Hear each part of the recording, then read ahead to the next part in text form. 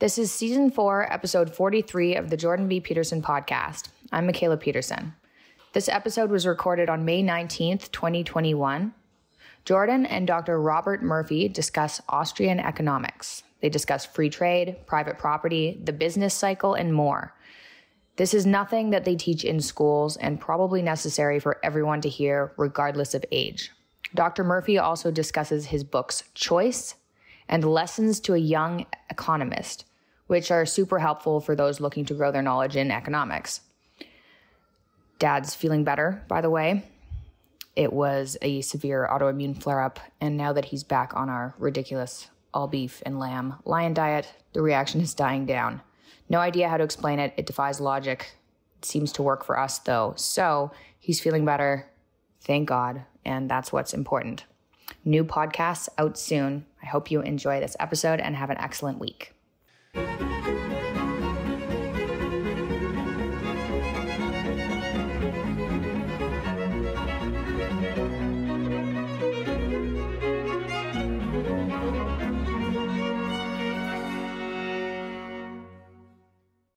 Hello, everyone.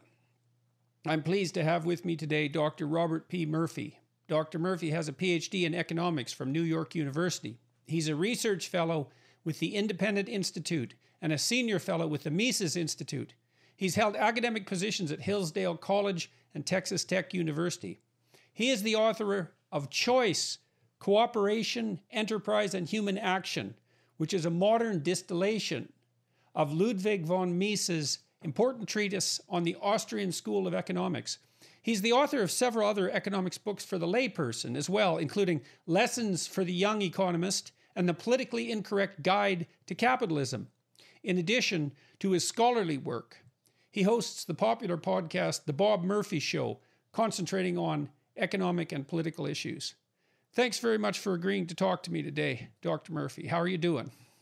Oh, I'm doing great, and thanks so much for having me on the show, Dr. Peterson. My pleasure. A lot of my listeners have mentioned their belief that my work is somehow reminiscent of work done in the Austrian School of Economics. And after reading, I didn't really know anything about the Austrian School of Economics. After reading the bulk of Choice, Cooperation, Enterprise, and Human Action, I understand why. There's an emphasis on value, I suppose. A lot of my work is predicated on the idea that, it's not my idea, but on the idea that human beings are goal-directed actors, and that much of our motivation, much of our behavior can be understood in that light, profitably understood in that light, so to speak. And Mises insisted upon the primacy of human action, really as his starting point.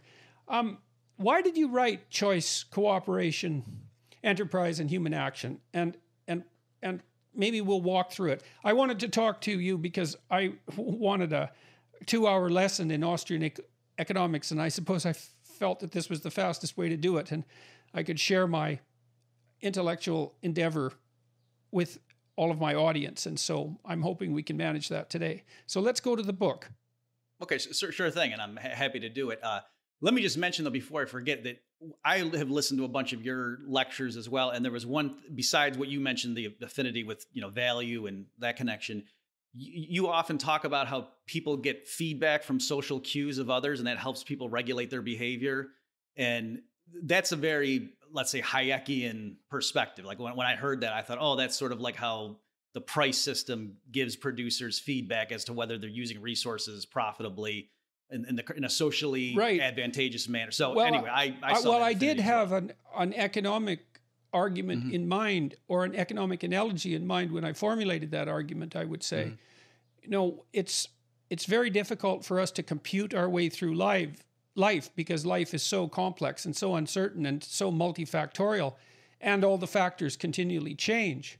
And so in Beyond Order, in my second book in particular, I stressed the role of responsiveness to feedback as a means of opening the individual to the corrective feedback from a distributed computational device, essentially. I mean, each of us are calculating madly in an attempt to minimize catastrophe and pursue some degree of satisfaction and hopefully pleasure.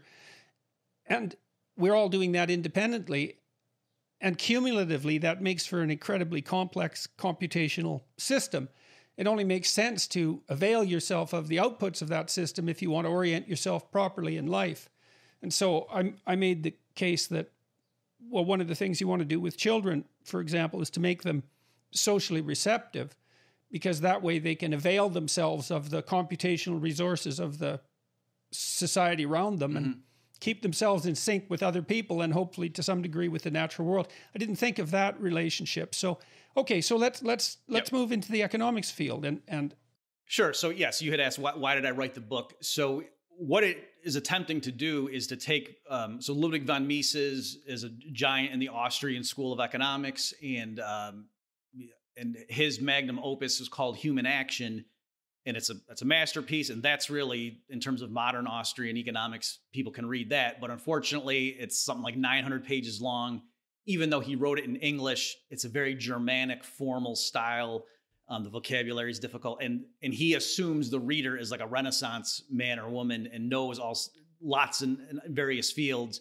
And Mises just makes offhand remarks as if the reader already knows all these things. So what I tried to do with my book Choice was to take, the essentials of human action and make it about 300 pages or so. And the Independent Institute, the publisher, they told me, make it so that it could be assigned plausibly to an undergraduate class. And so that's what we tried to do. And the thing in particular I wanted to make sure the reader got out of it was knowing the Austrian theory of what causes the business cycle. Because to me, in our times, that's the essential scientific finding of the Austrians that even other free market schools are missing. Well, let's start with the basics. So, okay, how did Mises and in your book, how do you construe the basics of the economic system? How do you define it? Define the individual actors within it. Okay, so the way Mises proceeds is he says that historically there was the classical economists, people like Adam Smith, and he wrote The Wealth of Nations, and just the title of that shows that what the classical school was focusing on was the production of wealth, of physical things that people value, and that's what they were focused on. And then there was the so-called marginal revolution when the Austrian school was born, and that happened in 1871. Karl Menger was one of the three people credited with ushering in this what's called the subjective marginal revolution in economic thought, and that gave us what's called modern value theory. Right, and so you could. There's different theories about why something is worth something. And one theory would be that something has a price because it took a certain amount of labor to produce it. It took a certain amount of goods to produce it. The price has to reflect the labor and the goods. I think it's not unreasonable to point out that would be the fundamental presupposition of Marxist economists. Mm-hmm. And then an alternative to that would be, well, actually, if you produce something that no one wants, it doesn't matter how much work and how many resources went into it. Its net price is essentially zero if there's no market demand. And so the economists that you talked about flipped that on its head and said, well, the price of something isn't dependent on the nature of the resources that went into it. It's dependent instead on the demand of the population served for that particular good. And then you talk about the marginal revolution, which transformed that theory, that pricing occurs at the margins. And that would be something very much worth explaining. Okay, yeah, sure. So everything you said is perfectly correct, but some people might have the misconception that the labor theory of value is a specifically Marxist invention, which makes sense because, Marx cares about the working class and thinks that the capitalists skim off the workers. But the classical economists also, like Adam Smith, the heroes of the free market tradition, also adhered to what we would call a labor theory or a cost theory of value. And it goes back, I think even to like Aristotle. So the old conception was, if a stagecoach trades for so many chickens in the marketplace, there must be some quantity that's equal in both of them. Like there's the market prices are a measuring rod of something that's in the objects. And what is that? And so Marx thought, it must be congealed labor power or something like that. And so the marginal subjectivist revolution of 1871 realized that no, when a stagecoach trades for a gold coin, nobody, there's that, it's not saying a stagecoach equals a gold coin. It's saying the person who gave up the stagecoach valued the gold coin more than the stagecoach. That's why that person agreed to the trade. And for the buyer, it was the other way around. They valued the stagecoach more than the gold coin, and that's why they did it. So there's no equality going on. It's a difference in subjective measurements on the margin. So there's an inequality from both parties that just is lining up differently. And why on the margin?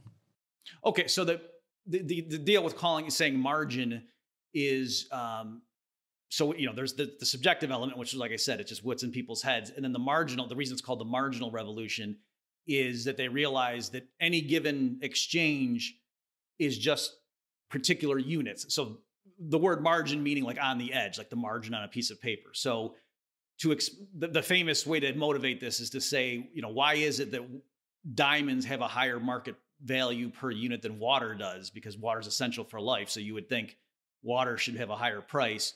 But the reason is in any particular exchange, you're not trading all the water in the world for all the diamonds. If you were, then the water would be more valuable. It's just like that gallon of water versus that diamond. And so on the margin, that one diamond can satisfy a lot more of your needs than that particular gallon of water, because most people already have enough water to satisfy thirst. So it means in that particular circumstance or under those particular conditions. Right. Rather than making some claim about universal value. Yeah. And to give a very trivial, but I think illustrative example too, of just applying this, when people go to the grocery store, to say, whatever, cans of Coke are on sale, let me buy some. That's a good deal. You don't empty out your bank account and back the truck up and get every last can of Coke in this. You only buy a certain amount, and then at some point you stop. And so as simple as this is, to explain that, you have to reason on the margin. You have to say, the first can of Coke is worth more to me than my last quarter. And the second can of Coke is worth more to me than my second last quarter, if the price is a quarter per can. But at some point, after you've got 16 cans in your cart, you say, no, the 17th can of Coke is not worth more than my 18th last quarter in my, so at some point you stop. And so then it's showing you that you're making decisions on the margin. You're not saying, is Coke worth more than a quarter a can? That question doesn't mean anything. You mean how many cans of Coke do I have right now? Is the next one worth more than my last quarter? So that's how the thinking is on the margin. Okay. What role, the labor theory of value seems to be, all of these theories of value in some sense seem to be intuitively obvious, although they're different. And so that's strange that they can all be intuitively obvious. It seems that when you decide to do something, before you've been able to price it, you perhaps do something like an internal calculation to determine whether your labor is worth it. Before you can ascribe a monetary value to it, you might think, well, this seems to be worth doing, and maybe you sort out the pricing later. Maybe that accounts for some of the attractiveness of the labor theory. There does seem to be some association between the amount of work done and the value of the output. Right. So the classical economists, they weren't stupid. There was a reason that they thought that was a good explanation. And if you go and read their writings, it's not even that what they're saying is wrong. It's just there's only so much you can do with it. So it's true in a market where there's a good that's easily reproduced and, we have access to all the inputs or whatever. It's true that if it were selling above the cost of production, then more people would produce more of it, and that would push down the price, and it would raise the prices of the inputs until, that huge margin was wiped away. So it is true that for easily reproducible goods where all the inputs are available, in the long run, the selling price has to be very close to the price of the inputs. And going the other way around, if people just stopped buying it because they didn't like it anymore, then people would stop making it. And the only reason they would resume making it is if the price fell so that now it was affordable to me. So there is that element, but there's all sorts of counterexamples, like you mentioned. If just because I put a lot of effort into something, or if we're making a car and we all tie our left hand behind our backs, so it takes longer to make it, we can't charge more for the same product because it took more hours. Like that, the consumer doesn't care how much time went into it. And then things like, a Rembrandt painting or something, like there's no way to apply that logic to explain the market price of a work of art where the artist is now dead. So there's all sorts of things like that. Or if we're just walking in the woods and we come across some object that's useful to us, and then we want to go sell it to others, we have no idea how many labor hours went into it because we just found this thing. We're not going to have a problem selling it. So part of the problem with the labor theory of value isn't that it's outright wrong. It's that there are all sorts of exceptions to its general applicability. And so it can't serve as a universal theory of price. And is that also true? So that's what like Menger and William Stanton Jennings and Leon Walras, the founders of the marginal revolution, that's what they did.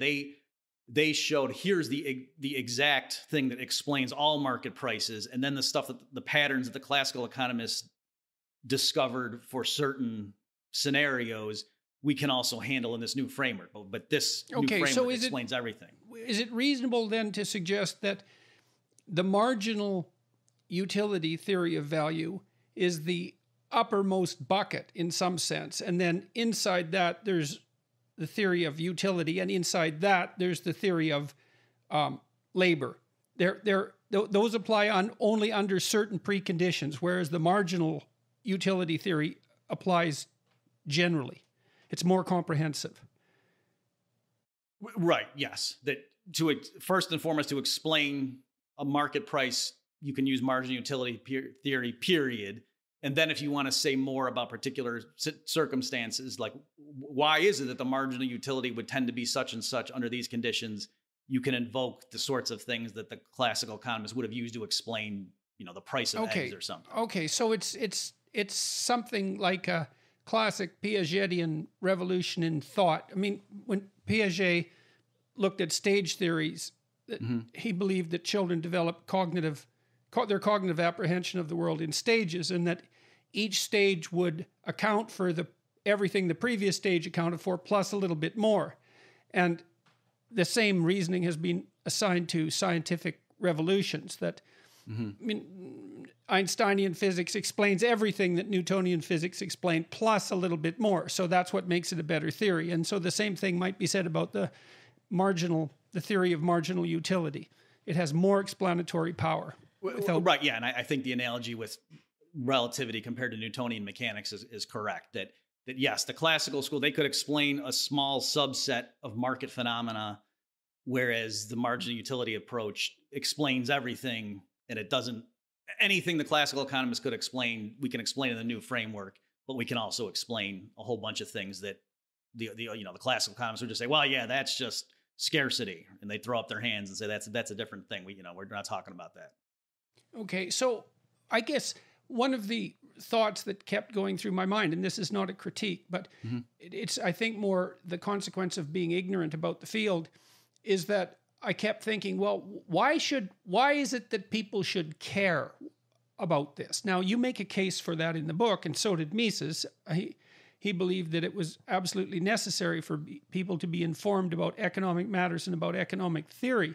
But the reason for that isn't self-evident. So perhaps you could do us the favor of explaining why we should care about this, and what does it buy us as individuals and as a society to have an economic theory, and more importantly, to have this particular economic theory, let's say. Okay, great.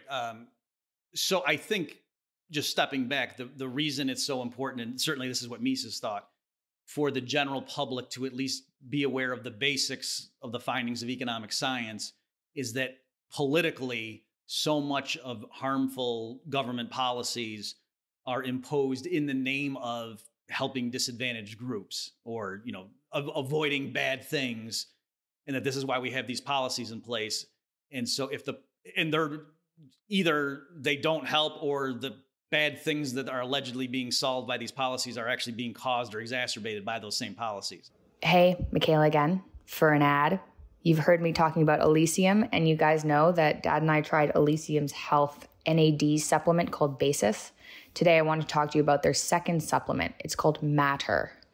It's basically a brain aging supplement developed in partnership with the University of Oxford. They have dozens of the world's best scientists working with them, and 8 of them are Nobel Prize winners. Matter is supposed to slow the brain loss that's associated with memory decline as we get older and start forgetting things.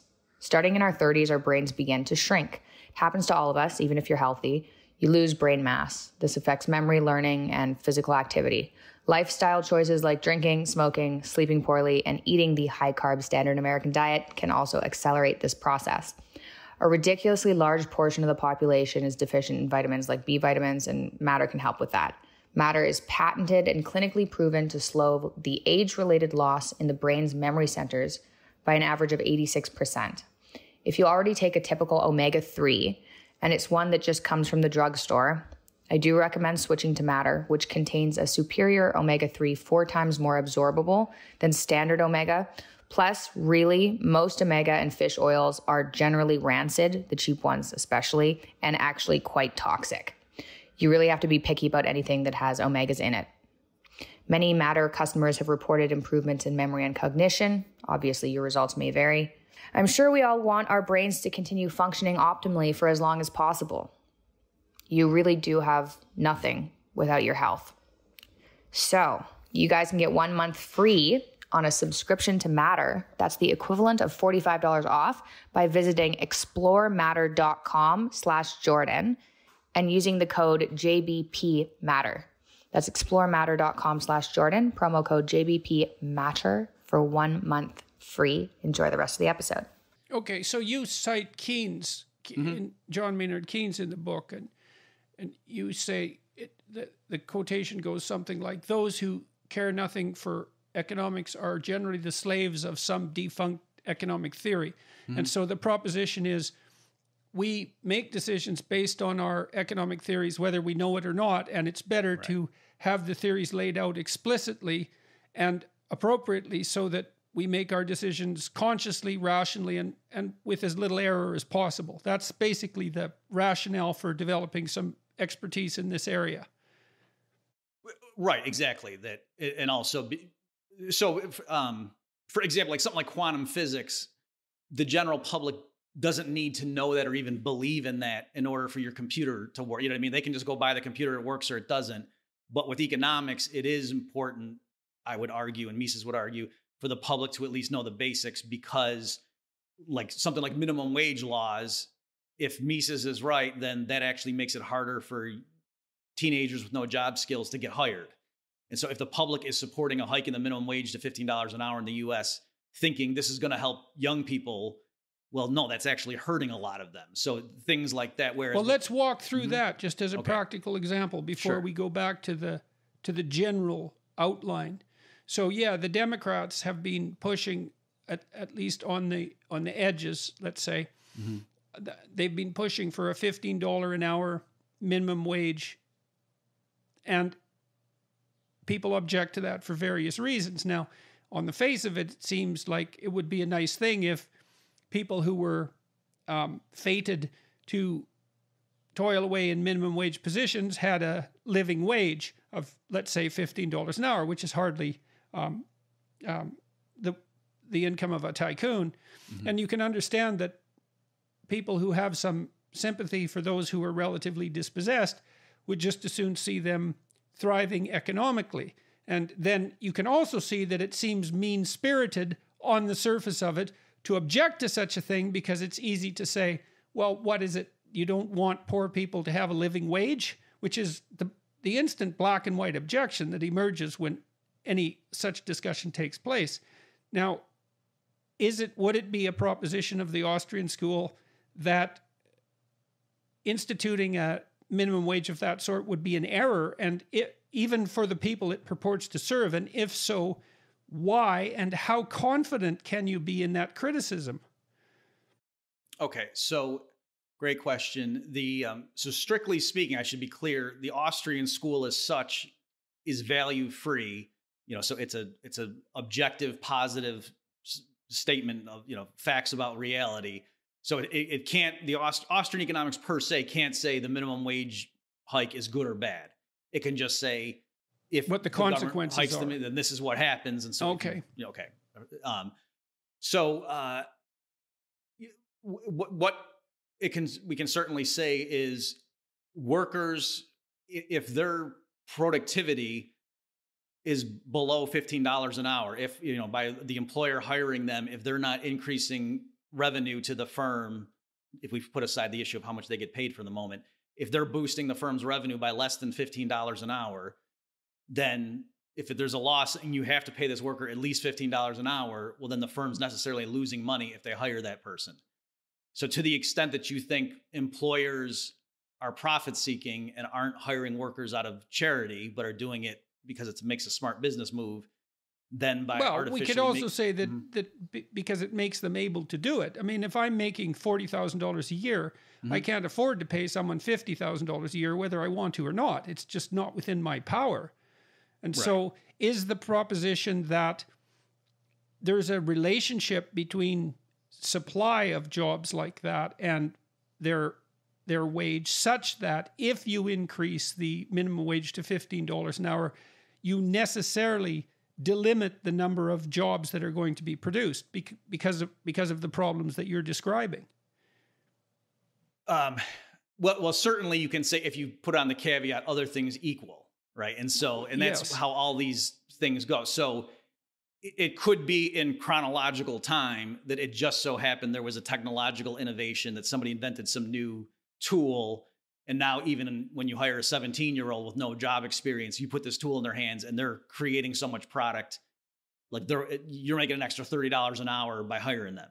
So if that just so happened to be invented right when the minimum wage hike happened, the data would not show a drop in employment, right? But the idea is that's because there was some exogenous shock. But the claim is, other things equal, yes, if you make it artificially more expensive to hire some factor input, firms will tend to hire less of it, right? Just saying something. So let me throw objections to that your way and tell me what you think, because this is a pretty crucially important issue. So maybe I could say, well, wouldn't firms merely reduce the amount they're paying their other employees, the more highly paid employees, by a fractional amount to increase the wages pushed down to the bottom and thereby compensate by what would essentially be something like an internal tax? I mean, these systems are so complex that there's a theory that we outlined the theory in the Austrian school about, at least to some degree, about why producing a minimum wage hike would delimit jobs. But there's a big difference between how a system works in reality and how it works in theory. And so do you think that the propositions put forward by the Austrian school are of sufficient integrity that predictions about the consequence of something like a minimum wage hike can actually be made with some degree of accuracy, rather than merely being theoretically consistent? Right. Okay. So great question. Let me first just use a quick analogy, or not analogy, but another example. When progressives want businesses to emit less carbon dioxide, one of the go-to policy measures is a carbon tax. So in that realm, most people on the left, they want other measures too. But when you say, hey, if we put a $100 a ton tax on carbon, they don't just start making up all these reasons why firms don't want to save money. And no, they'll still use just as much carbon as before. They'll just pay less to other things to come up with the money. It's all straightforward. Oh yeah. Or if you want to get people to not smoke as much, what do? Let's put a really big tax on cigarettes. That will make people smoke less. Okay. So in all these other areas, people respond to incentives, but for some reason with labor, the same firms that are money grubbing and all they care about is jobs, and they'll outsource factories to Indonesia to save 2 cents on labor. If you make teenagers in the US twice as expensive by more than doubling the minimum wage, no, it's a right-wing lie that they'll hire fewer workers. So I'm just noting the inconsistency. So it doesn't mean So your proposition is that the same people who formulate these theories make an exception in the case of those exceptions they want to see, but they abide by the general principles that the Austrian school holds, or that the theory of marginal utility proposes in other situations. You used carbon tax as an example. Right. So the basic proposition is, if you make something more expensive, firms will be incentivized to use less of it. Right. And even in the context of just labor, again, to say, oh, if it turned out that they ran the numbers and they could shut down the factory in the US, lay off all those people and open the factory in Indonesia and save $1 an hour, most people on the left would say, oh, of course the money grubbing capitalists would do that. But yet when you double the price of US teenage labor, all of a sudden, no, they don't care about money, the employers. So Okay, so let me ask you a personal question then. Yeah. And let's jump outside the realm of theory Mm-hmm. for a minute. Do you I understand the attraction of coherent and powerful explanatory theories. Mm-hmm. You know, but I always balance that against the terrible complexity of the real world, right? And so do you believe that then that instituting a minimum wage hike would in fact be detrimental to the poor? Or do you think the system would be flexible enough to adjust to that and that the net benefit would be positive? I understand the theoretical prediction, but there's always margin of error, right? Right. And I also understand the objections you laid to it. You're absolutely right that people assume, well, the corporations will maximize their profit-seeking behavior, and why wouldn't they do that in the case of the minimum wage? But still, you know, the ethical argument for cranking up the amount of money that poor people are paid for doing minimum wage jobs, it's really quite compelling emotionally. And so you have to be pretty damn certain of your first principles to say, well, hold on there, you're actually going to do people more harm than good. And so are you confident enough in the way that these theories lay themselves out? So you do believe that that would be bad policy, even for the very people that it purports to serve? Okay. So ethically, I'm against it because I believe in property rights, and I don't think the government has the authority to tell people, you know, if you're going to hire someone, you have to pay them this amount. Like, as long as they're voluntary contracts, you know, and it's not a 6-year-old who doesn't know what they're agreeing to, you know, so I don't think the government has the right to do this. So for that reason, I would never be in for it. But in terms of just the economic impacts, I think for a modest minimum wage, like, so I think everybody agrees if they set the minimum wage at $300 an hour, that would be devastating, right? That would ruin the economy, right? So everybody agrees if you did it too much, all the stuff the Austrians and the Chicago school types are warning about would be true. So all we're quibbling about is, could you do it a little bit such that the net benefits, exactly. So I do agree. I mean, they have raised the minimum wage in the past, and it's not that all of a sudden, you know, no teenager can get a job anywhere. But it is true empirically that unemployment rates among, you know, young people are much higher than the general population. Right. And so this, you know, is partly to explain why that would be. And so I think you're right. In practice, there are other considerations that come into play. And that's, I mean, it could all ultimately work through the issue of productivity, that for, you know, a small minimum wage hike, the firm, like a McDonald's franchise, is probably not just going to lay off everybody, because that would be bad for morale.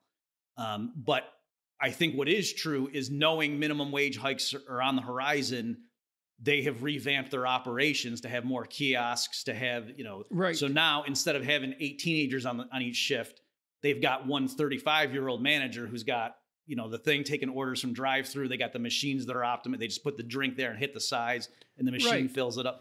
They're running, you know, so we I could think say that's all true. All right. So we could say with some certainty then that there's a price to be paid for increasing the minimum wage. And the price is that minimum wage workers are more expensive, and will therefore that will incentivize the search to replace them in some manner. Right. And also, and how much they're replaced, well, that's not easy to calculate, but the incentives are then push in that direction.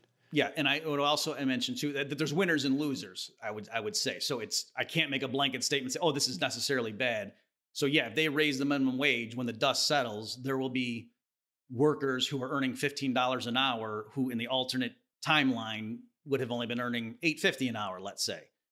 But there's also a lot of workers that never had a job in the first place that maybe would have gotten a chance to get hired and never. So that's interesting, because that means that in some sense there's a hidden moral hazard there, which drives that sort of behavior. Because you can imagine this scenario is like, every single person who has a job that's a minimum wage job, who gets a boost to $15 an hour, is going to be very happy about it. And all those people who don't have jobs won't know that that's the reason why. Right. They might, you know, attribute it to racism. Well, they could attribute it to 10 things, right? To 15. They're not necessarily going to point to that decision and say, well, it's that specific decision that means that I don't have a job at all. Right. And I should also mention too, I actually know the Canadian data better because I've done some work for the Fraser Institute up there, but it's it's called the low income cutoff threshold is like the Canadian government's measure of poverty, like households that are above or below poverty. And these aren't the exact numbers, but it's in the 80s%, where 80% of the people who make minimum wage in Canada are in households above that poverty threshold, and vice versa. 80% of the people who are in households that are below the poverty threshold make more than the minimum wage. So it's not correct to think of minimum wage earners as like single mothers who are struggling with kids at home. It's like suburban teenagers who are home from college for the summer, who are going and working at McDonald's for a summer job. Like that's, the more prototypical minimum wage worker. It's not some, blue collar person who, another thing too, just to mention, most people earn more than the minimum wage. So the very crude notion of power bargaining and the employer has all the bargaining power, and that's why we have to raise. If that worldview were true, just about everyone would earn the minimum wage, and yet most people earn more. And so once you say, well, why is that? Well, it's because of competition, and if people's skills are $20 an hour, they're going to get paid more than $7.25. You realize. So it's really important actually to figure out who is it that's only qualified for a minimum wage job, because that also drives the narrative of the utility of raising the minimum wage. Right. And your claim is that it's mostly people from households that are above the poverty line. They're not people, the minimum wage earners aren't the people upon whom multiple children are dependent typically. Right. And so that's why, like, just to give you an example, there could be a perverse thing. If to significantly raise the minimum wage, thinking you're helping poor people, could end up largely raising wage rates of middle-class workers, but making fast food more expensive for a lot of poor households. That's just, the mom's coming home from work and she runs to McDonald's to get something for the kids. And now some of the price, some of the minimum wage hike got passed through to make that food more expensive, whereas she already was earning more than the minimum wage. Right. That reminds me of some of the controversy that surrounded Walmart, because Walmart pays its employees a relatively low wage, but they also provide food at below what the market was charging for groceries, basic groceries at that point. And so you could make the case that they were a net benefit to people who were in poverty, because they materially lowered the cost of groceries. So it depends on whether you look at the wages they paid and they also provided jobs for that matter. And I'm not necessarily trying to, provide a defense for Walmart. I'm just pointing out that there are multiple factors that need to be taken into account when you're analyzing the consequences of such decisions. So I was thinking too about your book philosophically, again, trying to solve the problem of why this is important. And, there is a philosophy that goes along with each economic school, and the philosophies in many ways have a pronounced effect on the nature of the public debate. I mean, right now, we seem to be falling prey to a pretty intense ideological battle between those who claim that our social institutions are functionally predicated on the expression of arbitrary power, which is, in my view, in some manner related to the labor theory of value and the notion that capitalists skim off the extra value, which is something we should return to. And there's an entire critique of the structure of society that goes along with that. Now, Mises predicated his ideas, and this is partly why these works are philosophically important and ethically important.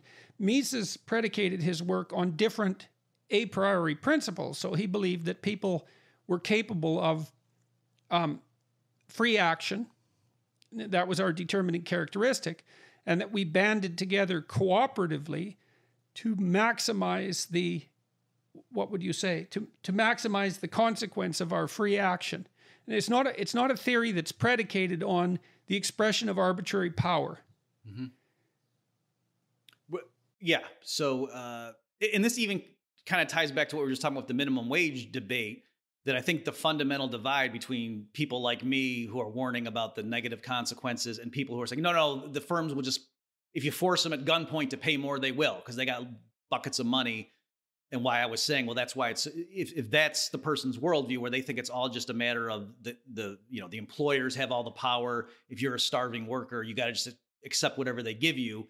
If that were really the full story or most of the story, everybody should be earning the minimum wage, and yet most people are earning more. And so that shows, no, it's really not just about bargaining power. It's if your labor time produces $20 an hour of stuff for your employer in a market economy, you might not get paid 20, but you're not going to get paid $7.25 because somebody else could come along and offer you 10, and you would take that offer, and they're still, they're making the gap. So yes, likewise here, the Marxist conception, I mean, there was lots of ththings wrong with it, but yeah, Mises thought, no, if you study economics and just see how is it, like, why, when you study, why would an employer hire workers in the first place? And it's not out of generosity. It's because the worker, by adding them to the operation, the firm makes more money. But then once you realize, okay, that's why. So if a worker can boost your revenue by a certain amount, well, other firms want that too. And that's, as long as there's competition, that, that worker's going to get paid accordingly.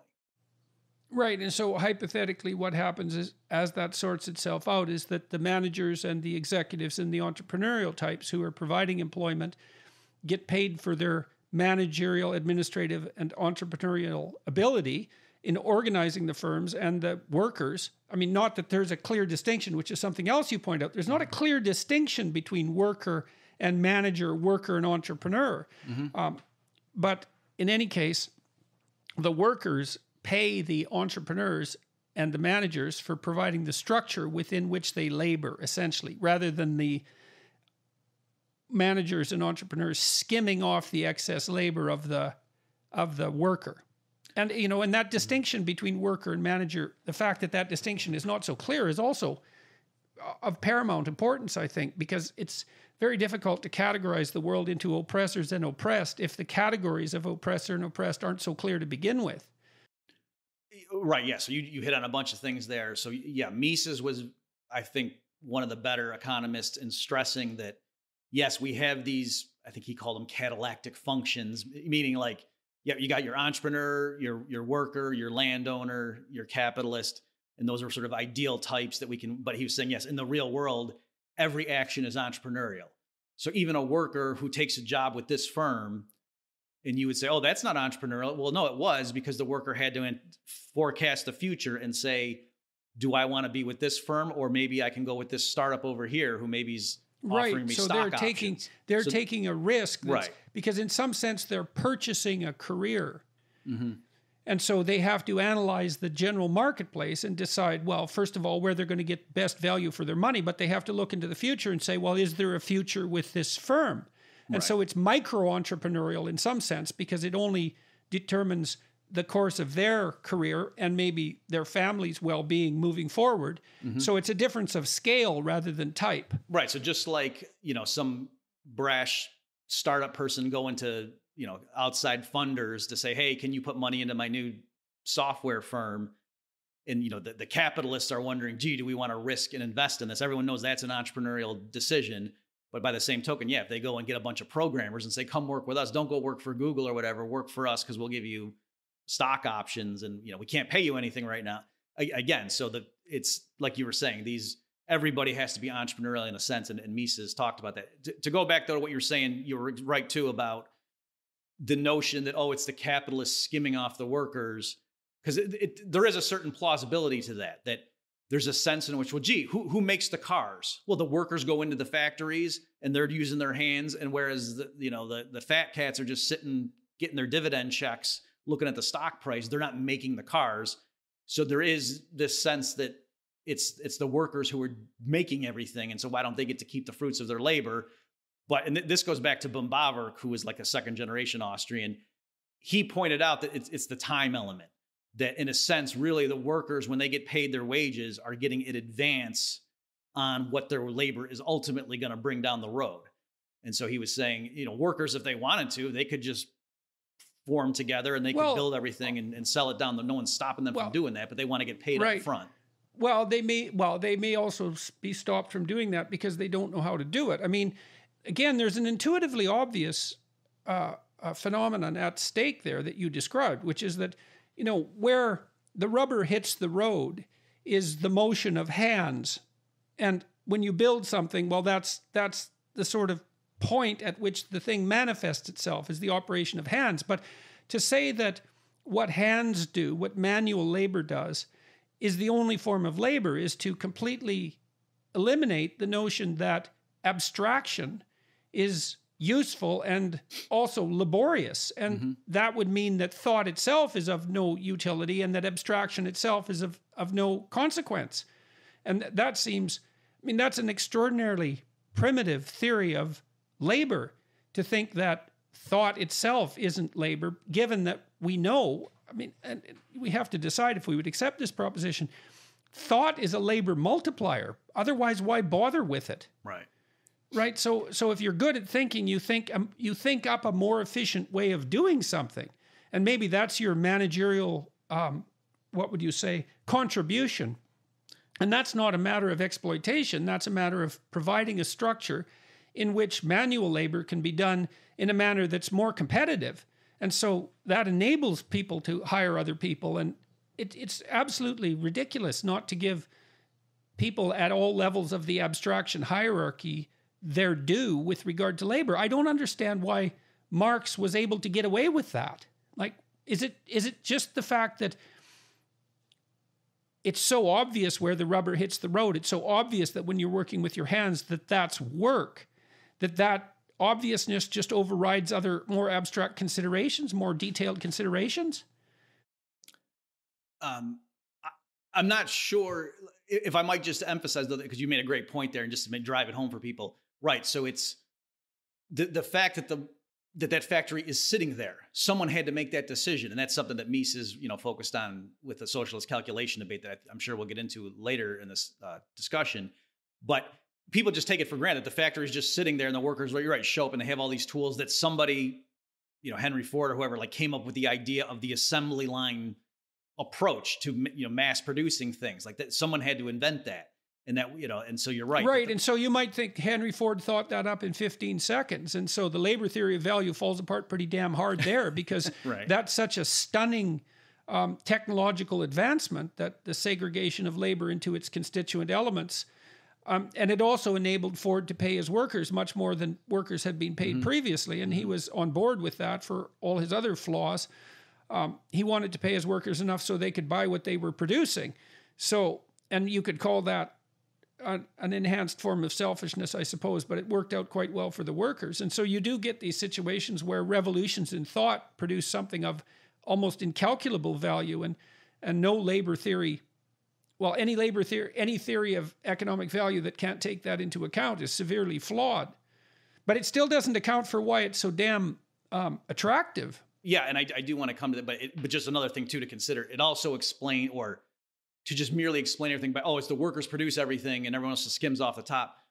But why is it, though, that so many people around the world are desperately trying to get into, advanced country, first world economies, let's call them? It's because an average hour of labor in Bangladesh is not worth as much as it is in the United States. And so there is something about the fact that the infrastructure in the US or Canada or, in Europe, labor is more productive there than it is in other places on the globe. So it's, there clearly is more to the story than just, the capitalist. Well, and then, that also raises a question too, is just exactly what constitutes that productive infrastructure. And a lot of that is actually conceptual, right? Because we don't know, for example, how much the idea that each individual is of sovereign value is worth economically, but it looks like it's worth a lot, because cultures that are predicated on that presupposition tend to be incredibly productive economically, and cultures that aren't don't. And so we can see that abstractions of the sort that make up the philosophical basis for economic theorizing actually determine the economic course of the country and all the individuals within it.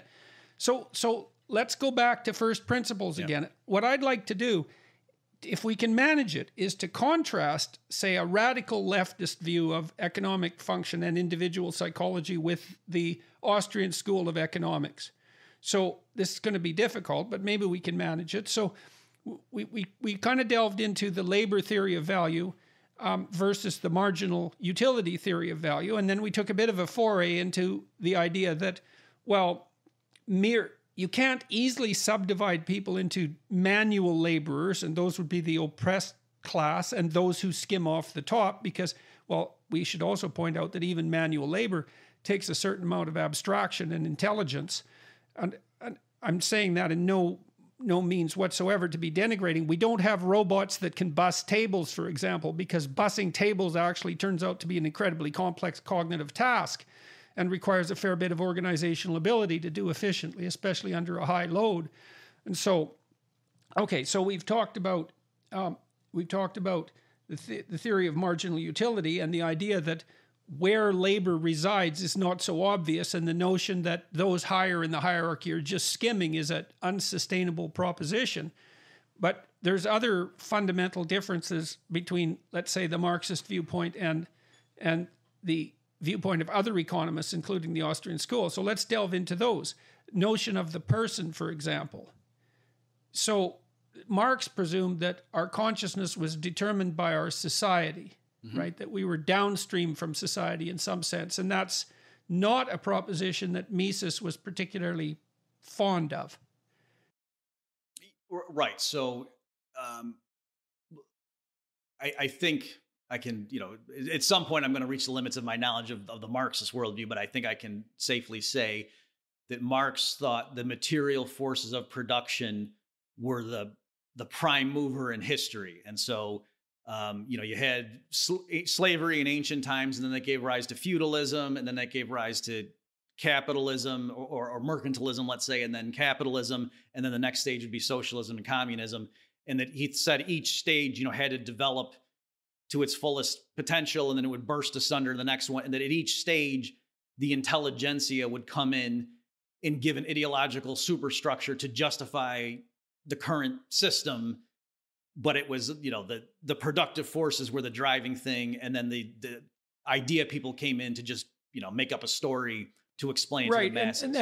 And the story was to justify the exploitation that was part and parcel of skimming off the excess labor.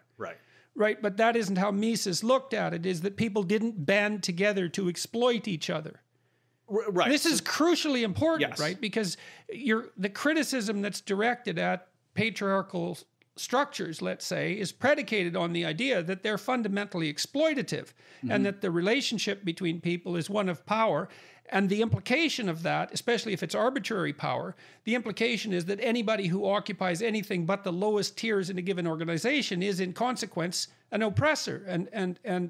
But that Mises insisted that people banded together for purposes of cooperation and multiplication of effort, and that's a completely different view. So, can you provide some justification for that? Sure. So, the starkest contrast, though, with Mises responding to that Marxist worldview is he thought that no, ideas are the primary motivation, that, human action starts always with a thought. People have a goal and they use their reason to, choose a means to try to attain it. They might fail, but that's what purposive behavior is. Right. That's what he meant by human So we're action. Rational sovereign actors. Right. And we're trying to chart our own course. Right. And so for him to explain, for example, why is it that it went from feudalism to the industrial capitalist age, Mises would say it's because ideas of individual sovereignty and, people have rights, and for various historical reasons in Western Europe that emerged, whether it was because of Christianity or just the squabbling in the terrain.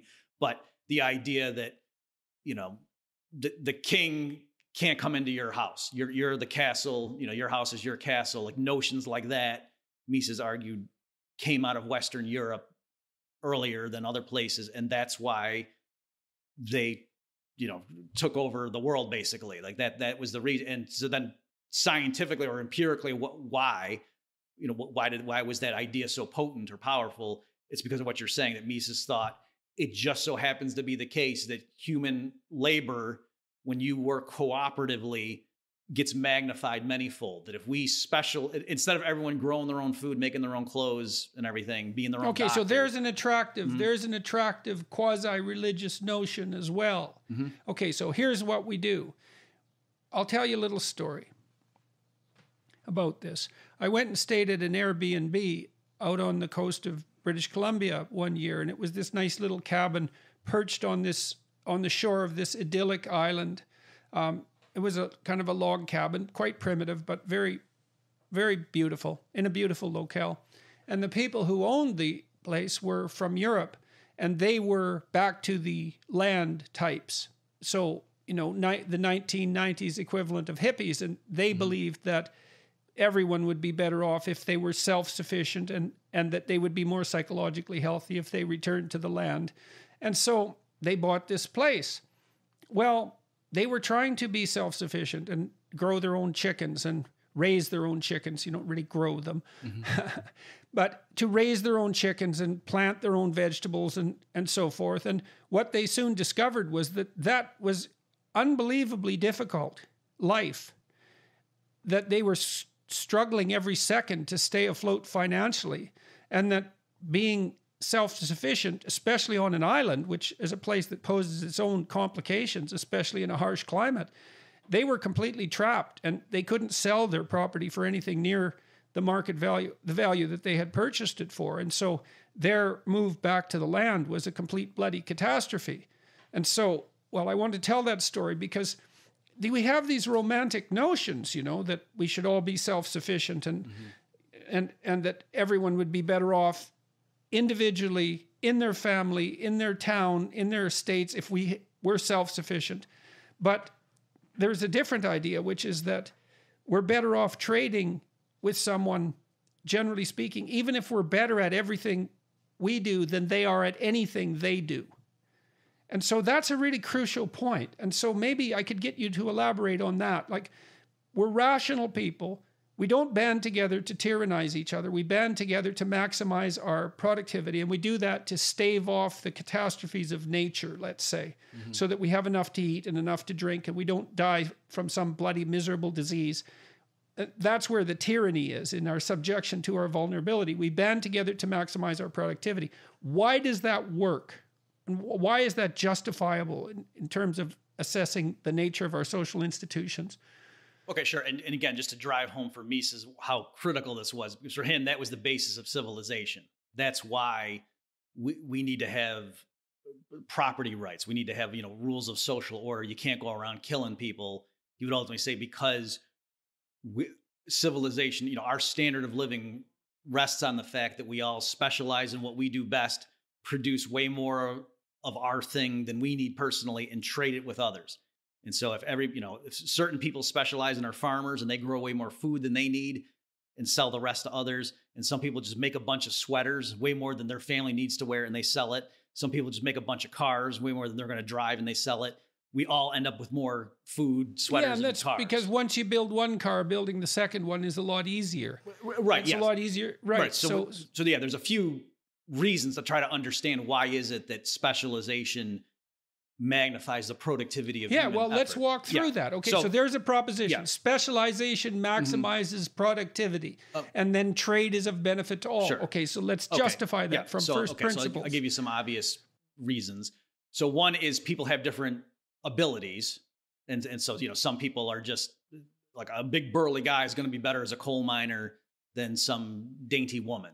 Right. And so things like that are obvious. Okay. Certain regions around the world just are more hospitable, right? You're going to grow more oranges in Florida than you are in Alaska. That's just so clearly the people in Florida should specialize in growing oranges, and people in Alaska. So we can capitalize on the unequal distribution of productive resources by trading. Right. Instead of trying to eradicate the inequality, we can capitalize on the fact that it exists, which is, in a sense, is something that eradicates it. And what would you say? Practically speaking. And that's important to note too, because, we have this idea, and I think it's deeply rooted in our moral intuitions, that everybody should be equal. It's like, well, wait a second. We trade on our inequality. So that's kind of interesting. You're better at something than I am at something, let's say. And that's an inequality. And you might even say, well, you became unjustly better at that than I did, for historical reasons. But the fact of the matter is that inequality exists. So let's try to address it. Well, one way of addressing it would be for me to get as good as you are at that thing. But the other way would be for me to do what I'm good at and for you to do what you're good at and for us to trade. And then if we have money, well, we can transform the value of our labor into something that's universal, and that is an equalizing force in and of itself. Right. Yeah, that's all certainly true. Just another quick one, though, is even if people had similar aptitudes up front, like two people who are identical in all respects, if one of them went into studying brain surgery and one of them went into studying chemistry, 30 years later, when you check in on them, the one person's going to be way better at doing brain surgery than the other person's going to be way better at, identifying new chemical compounds. Right. So because we have finite resources, each of us, because we have finite time, that means that we can't be as good as everyone can be at everything ever. Mm-hmm. And so we end up specializing in something so that we have a comparative advantage, but the language here, and you said Mises is very careful with his language, so let's be very careful with our language. If I study for 30 years, it isn't exactly that I have a comparative advantage over you. It's that I comparatively have something to offer you, right? Because advantage implies that I've taken something from you in some sense, or now that I can hold something over you, because you say taken advantage of someone. Mm-hmm. But it isn't that. It's now that I'm bringing something to the table that you actually desire. And so that's not an advantage I have. It's something that I have to offer. And if I have any sense, I've picked something that I have to offer that I know other people want. And so there's a kind of altruism that's built into that specialization. Now, okay, so I'm going to take it one step sideways here too, from a Marxist perspective. Now, Marx also said that we were alienated, that specialization alienates us from our labor. And, there's some truth in that because, well, here's another example.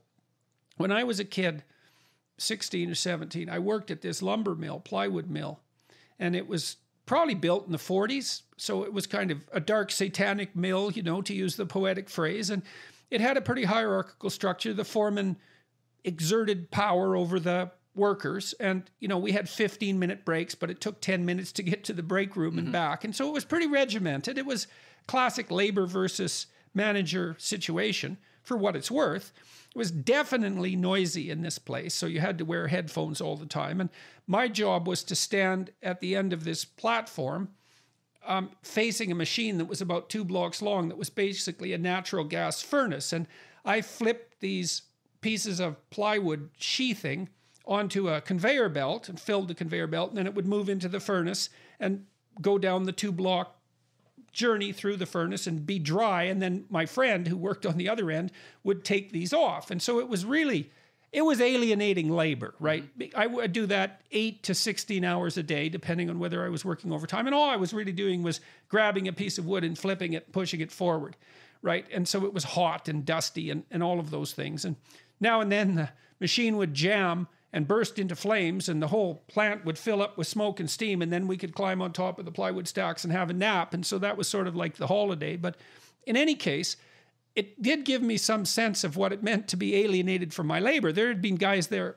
who had been there for like 20 years doing this job, and I thought, well, that would just drive me stark raving mad.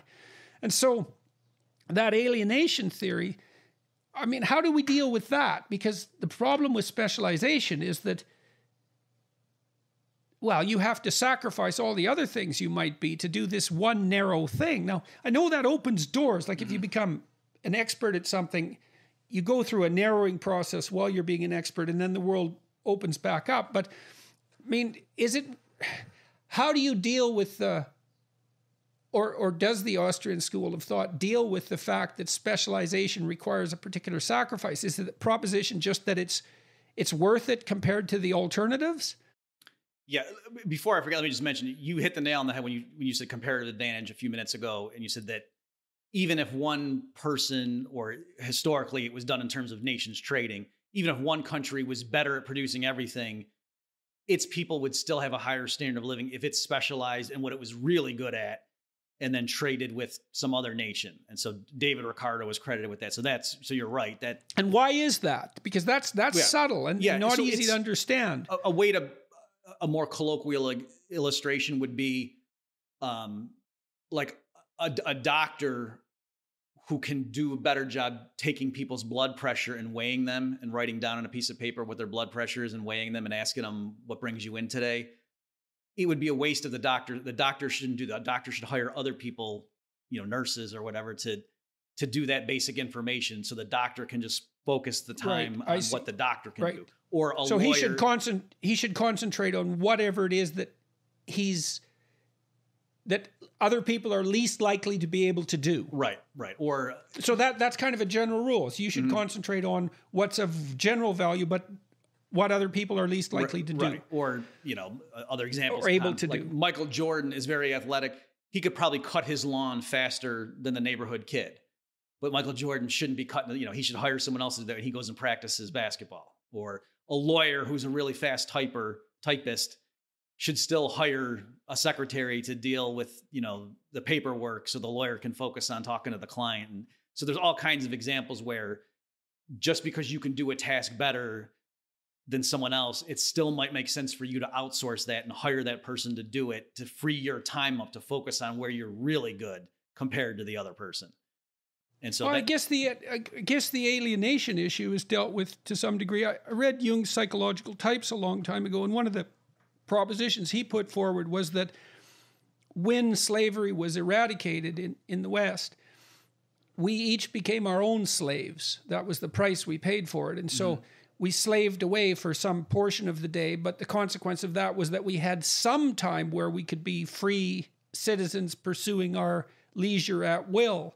And I think that's kind of an interesting way of thinking about it too, is that the advantages of specialization are such that it's worth harnessing yourself to the sled for a certain amount of time per week so that you can be relatively free in everything else you do.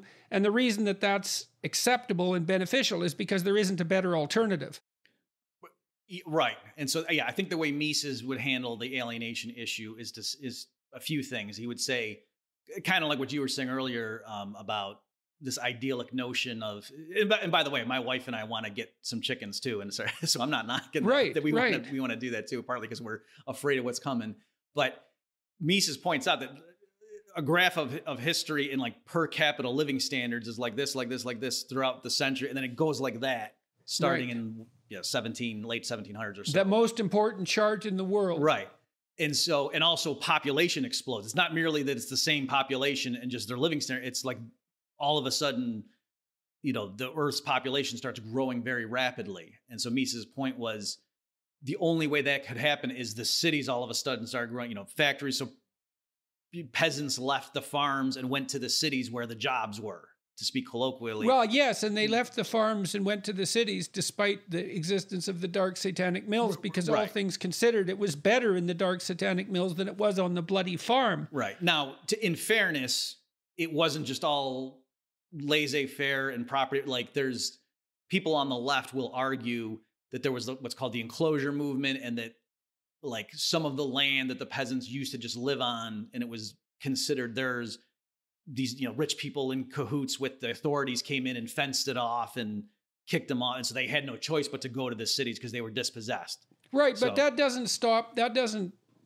mitigate the fact that everywhere in the world people are moving from rural areas to the city. Right. Everywhere. Right. And faster and faster and faster. And so there's a general trend there, despite, I mean, it's very important to separate out the general trends from the aberrations, right? And you can point to, and this is why I want to emphasize this issue of power, because we're talking about first principles here, and it's really important to get your first principles about the nature of your society correct. And so, one theory is that value is produced by labor, and then the exploiters skim off the excess labor. And another theory is that, no, we band together as free individuals, we sacrifice ourselves to become specialists, but the net consequence of that is everyone's gain, including our own, and we do that as free agents. And that's not a fundamentally exploitative system. The fundamental exploitation is our subjugation to the demands of our biological vulnerability, not the tyranny of the social institutions that actually ameliorate that. Now, and then we could say, well, yes, but there are aberrations, and sometimes social institutions degenerate in the direction of arbitrary power, and sometimes they're not merely a consequence of cooperative action, but that's not the main trend, and that's not the central tendency. Right, and also too, just going along the lines of the alienation. So you're right, there is a trade-off, I guess, that you can, once that industrial revolution occurred and people, and this is a point Mises would stress too, that when you think about, oh, the factory and that's just the fat cats. No, what are they doing at the factory, especially if they're mass producing? That's mass production for the masses. It was in the Middle Ages where there were, boutique items made just for the rich. But the rise of modern capitalism, where people are going to factories and just cranking stuff out and, oh, this is so monotonous, that's because it's mass production. So that's what the consumers are getting. A factory doesn't have a bunch of workers there sitting day in and day out doing mindless tasks just for a baron. That'd be too much output. It's for the masses. So there is that trade-off that you as the consumer, if you want all of this cornucopia of goods available that wouldn't have been available in the year 1500, that's because of this new way of producing. Right. So the price you pay for that is that you have to serve to some degree as a cog in the machine, but you get to decide which cog in which machine. Ideally, yes. And so, and also too, like we just take it for granted that, oh, we have a weekend now. We only, typically work 5 days a week. And even there, when people go into the office now, they don't really work 8 hours. They're on Twitter, they're getting coffee. You know what I'm saying? So even now, a work day is not nearly as hard as it was 50 years ago. And so yes, you might feel like, oh, this job, my boss doesn't appreciate me. But it is that, you have way more free time now because productivity is higher. Your wage rate now is way higher than it would have been in the year 1850. And that's because of, private property rights, Mises would argue, and the incentives that entrepreneurs face in a market economy. So, and ultimately, yeah, if you don't like your job, you can quit it and go do something else. If you have a genuine market economy. All right. Right. So you're a wage slave who can choose his slave owner, so to speak. Mm-hmm. And maybe that is what constitutes freedom when you also face biological necessity. That's the best you can do. All right, so here's a proposition. Property is theft. Now, that stems from the same kind of idea, the same Marxist matrix, let's say. And the idea there is that, well, people gain arbitrary control over a natural resource and fence it off from the use of others. And that should be a general resource. And the mere fact that they have power enables them to maintain the fences and to benefit preferentially from whatever can be raised there, perhaps as a consequence of exploitation of the labor of people who are then allowed onto the land. Mm-hmm. And again, there's something that's sort of folk attractive about that, although I think it also dangerously incites and justifies envy. But maybe we need a better justification for private property. So what does Mises have to say about that? Okay, I don't know if Mises made this point, but I've seen others, like just prima facie, the statement property is theft is almost a contradiction or a paradox, because theft means somebody took your property, right? So the notion of property per se is built into there's no the such idea thing. of theft. If property is a nonsensical concept, then so is theft, right? And so it's really hard. I would make that point. I don't know if Mises would make that point. So I think what Mises, one of the things he would say is, even the socialists who say, oh, rather than, the anarchy of production, or how monstrous would it be to have all the factories and the farmland in the hands of this narrow group of people, the capitalists, let's call them, or the bourgeoisie, or whatever term we want to use. And then the mass of the population is utterly dependent on their decisions. And look at how they live. They're riotous living and they're drunkards. And, these aren't reputable people anyway, or sober-minded people. This is a crazy system. Let's be more scientific and rational and have experts running it. Still, they're just replacing who the narrow group of people are who are in charge, right? It could not be that the people collectively decide which crops are going to get planted on this acre of farmland, because what if people disagree?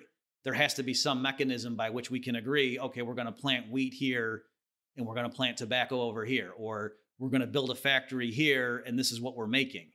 That people can have disagreements about that. And it's silly and naive to assume, oh, if we just had reasonable people sit down and think about what's right, then it would be obvious how to use all of society's means of production. That no, it's not obvious at all. And so under a socialist approach where we get rid of, the evil or the theft of private property, at least in the means of production, you're actually not getting rid of the fact that a select few have to just decide and everybody else has to go along with it. And so to private property per se. So why, it's easy to think of private property actually as property, but of course the idea of private property is really the idea that you can own anything.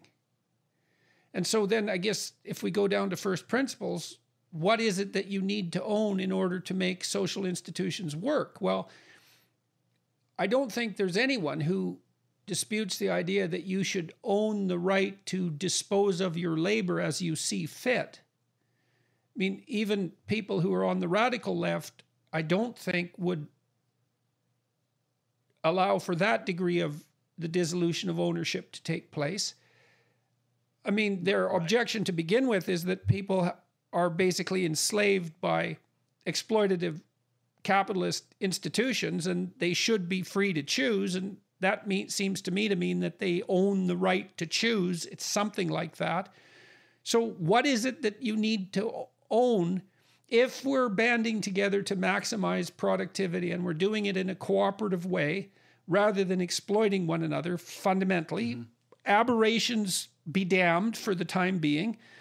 What is it that we need to own? What rights do we need to own? Right. Okay, great. So you're right that it's interesting that when you talk to, and obviously among, there's different groups like socialist and Marxist and Leninist and communist, those are not all interchangeable terms. And the people who believe in those things would get, take umbrage at people being sloppy with, so. Yeah, well, it gets really complicated in the case of places like Norway and Sweden and, well, Canada for that matter, because we're more socialist than the US. And Canada, Norway and Sweden and Finland and so on are doing quite nicely, all things considered. So these, compared to Stalinist Soviet Union, for example. So yeah, these distinctions make a tremendous amount of difference. So where I was going is to say, though, that when I've talked to, people like anarcho-communists, let's say, or anarcho-socialists, and I ask them, well, they will say that, oh yeah, people can own their houses, like as long as they're modest, or workers should own their tools, right? So that they have no problem with a carpenter owning a hammer and nails and a saw and things like that. So even though those are means of production. Well, but then of course the problem comes up, what exactly do you mean by own? Right. So if I own my house, but I can't own a factory, but I can own my house. Well, that means I can't trade my house for a factory. So I don't own my house in that regard. Yeah. So that's a good point. there's something really fundamental here that we need to sort out about ownership. So what does it mean to own something? Well, it means that you have the right to its use, right? Your will determines how it will be used, right? And so to say that I own a factory means in a modern context that yes, not only do I get to determine what gets produced in it, or if it just sits there idle, but also, like you say, to really own it means I should be able to sell it to somebody else for money. For anything, essentially. For anything. Well, that's where things get tricky, right? Because if ownership means something, it has to mean something like the right to trade the thing you own for other things you want, because why the hell else would you bother owning it? It'll produce profit, perhaps, but with that profit, you still want to be able to buy things that you can own. So it's the same problem. So what we need here, at least to some degree, the reason I'm driving at all of this is because we're facing a situation in our culture where there are fundamental revolutionary critiques at the first principle level, right? We're not sovereign individuals, we're members of a group. We didn't band together for cooperation, we banded together to maximize our own selfish needs, our own selfish ambitions, and we do that as a consequence of the expression of arbitrary power. That the fundamental relationship between people in a hierarchy is exploitative, that the Enlightenment idea of the sovereign individual is nothing but a justification for claims of power for the privileged group.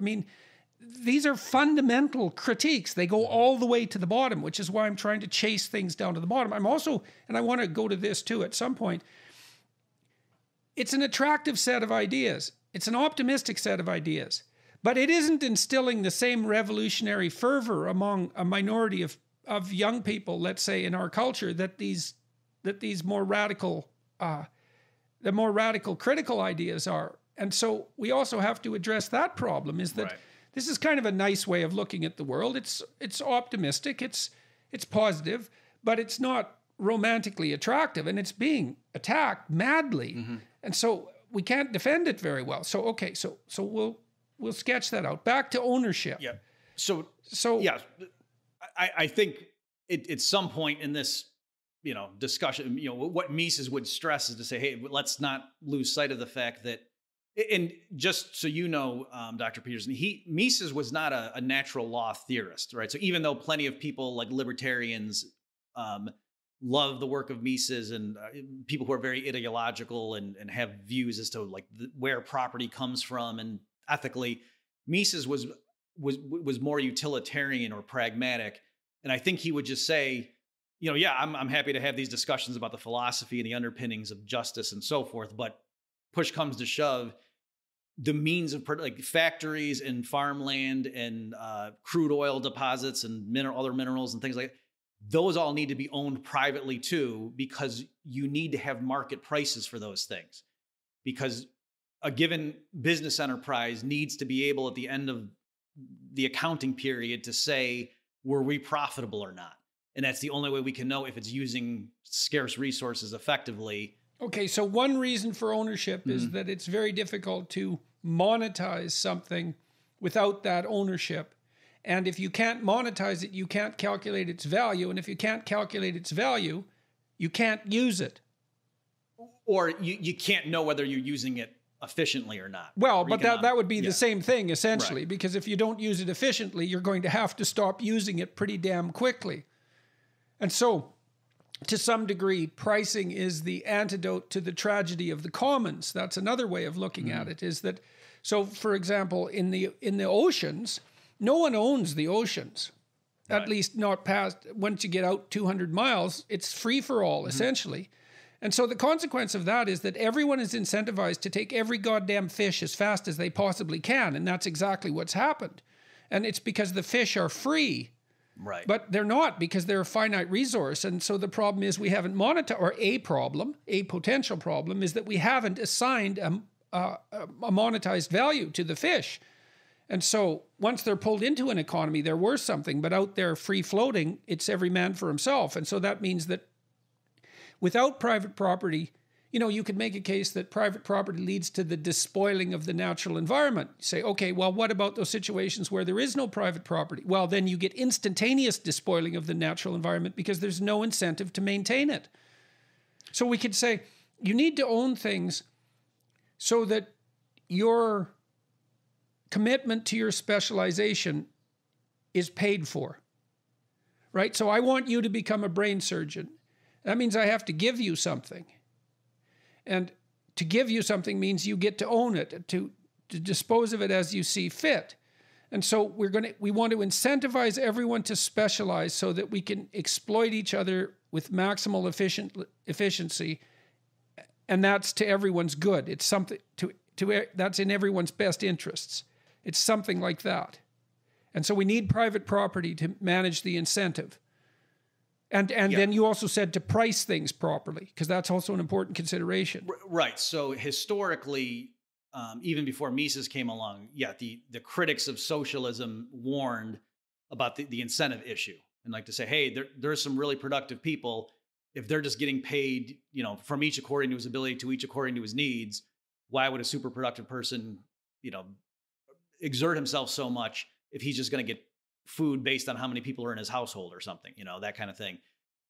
So that was a standard thing. But then the socialists countered that and said, well, no, in a socialist society, there'd be a new socialist man who would just, give out of altruism, just to be the benefactor of his fellow man. And it's only when you grow up in a capitalist system that you're greedy and self-centered, because you have to be to survive. So Mises came along, and in his argument, he acknowledged the truth of the incentive issues, but his was more of a calculation or just a knowing what to do. and saying, even if we stipulate for the sake of argument that all the comrades are willing to do whatever the central planners tell them, and the central planners truly want the best for their subjects, it's just, you don't know. Where should we locate the factories? How many cars should we make? Should we build more food distribution centers? Should we have more farms here or there? How many of our incoming, of our crop of young scholars should go into these different technical fields? Okay, and the reason that you don't know that is because in order to know the price of one thing, you have to know the price of everything else. Right. Right? That's the fundamental problem. So, and then the problem is worse because, well, how in the world can you calculate the fundamental price of everything? Because that's an insuperable computational obstacle. And the answer is, well, you distribute the computational problem to the maximum number of actors and you try to bring everything under the monetization web. Right. And there are places where we have real trouble with that, where we can't monetize something accurately. So there's areas where it doesn't work very well, but in general, yes, if you just think about what does it mean in a decentralized market economy with private property, not just for carpenters owning hammers, but for the whole factory being owned by a small group of people or one person, and everything is owned privately. And then, people have accountants. And at the end, like I say, of an accounting period, they look back and say, how did we do? And if they're profitable, just think through, what does that mean? It means their customers gave them more dollars than they had to spend on the resources to make that stuff, the goods or the services. Well, we could use an analogy. So imagine you're a carpenter and you want to build a house, but you don't have a ruler. You don't have any way to measure length. Right. Well, so maybe you eyeball it. Maybe you get pretty good at that, but maybe you can't even do that. So you can't measure length, and now you have to build a house. Well, you can't, because you have to measure. And so then the fundamental principle here is that money is the measure of value, and it's computed as a consequence of a distributed network. And that's the only reason it works. And each person is pursuing something of value insofar as they're capable of doing that, and they make some pricing decisions on the basis of their specialized expertise. And then we sum the consequences of that specialized computation, and we have a price for everything, or virtually everything. And because we have a price for everything, we can roughly decide what to do. So it's best to think of this really as a computational enterprise. I believe. Right, yeah. Mises used the term calculation. Yeah. And that was, so you're exactly right. He argued that one of the most important distinctions of modern civilization was the ability to apply arithmetic to human action. Right. Well, so this is the measurement issue. And so we're basically making the case that you can't get anywhere unless you can measure. And money is the measure. And it's a measure. And so the proposition that central planning will work is the proposition that you can substitute one expert mind for 1 million distributed expert minds. And that's just not the case. It's obviously not the case, because each person is going to have knowledge that pertains to their locality that isn't accessible. And that's another element of specialization, that isn't accessible to everyone. And so it's much better to let everyone make the decisions and sum them.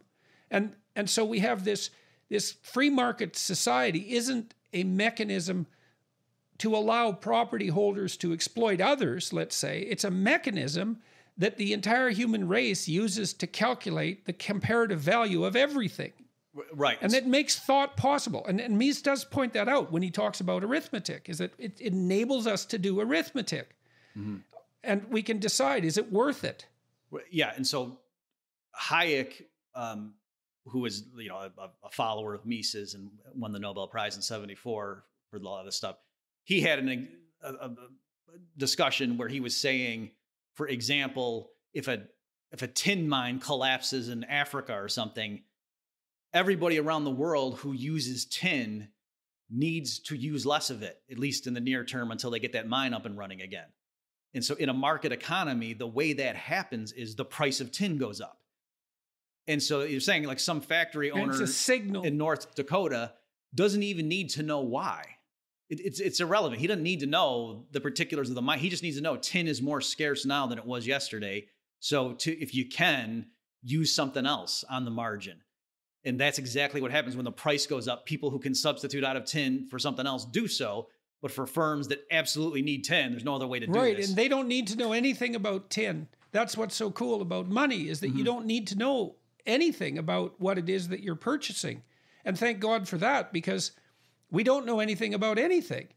So if you're going, I've tried to buy printers, which is very, very difficult because there's like 300 printers, It's like, how the hell do you possibly know which printer is the right printer? And the answer basically is, well, roughly speaking, you can use price. You can assume the printer is worth whatever the price is. It's as good an indication of the quality as you're going to manage.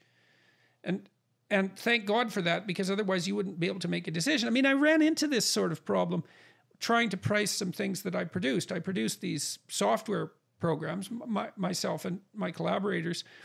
One of them, the self-authoring suite, is designed to help people write about their past and their present and to make a plan for the future. And we were trying to price that, and it was unbelievably difficult decision.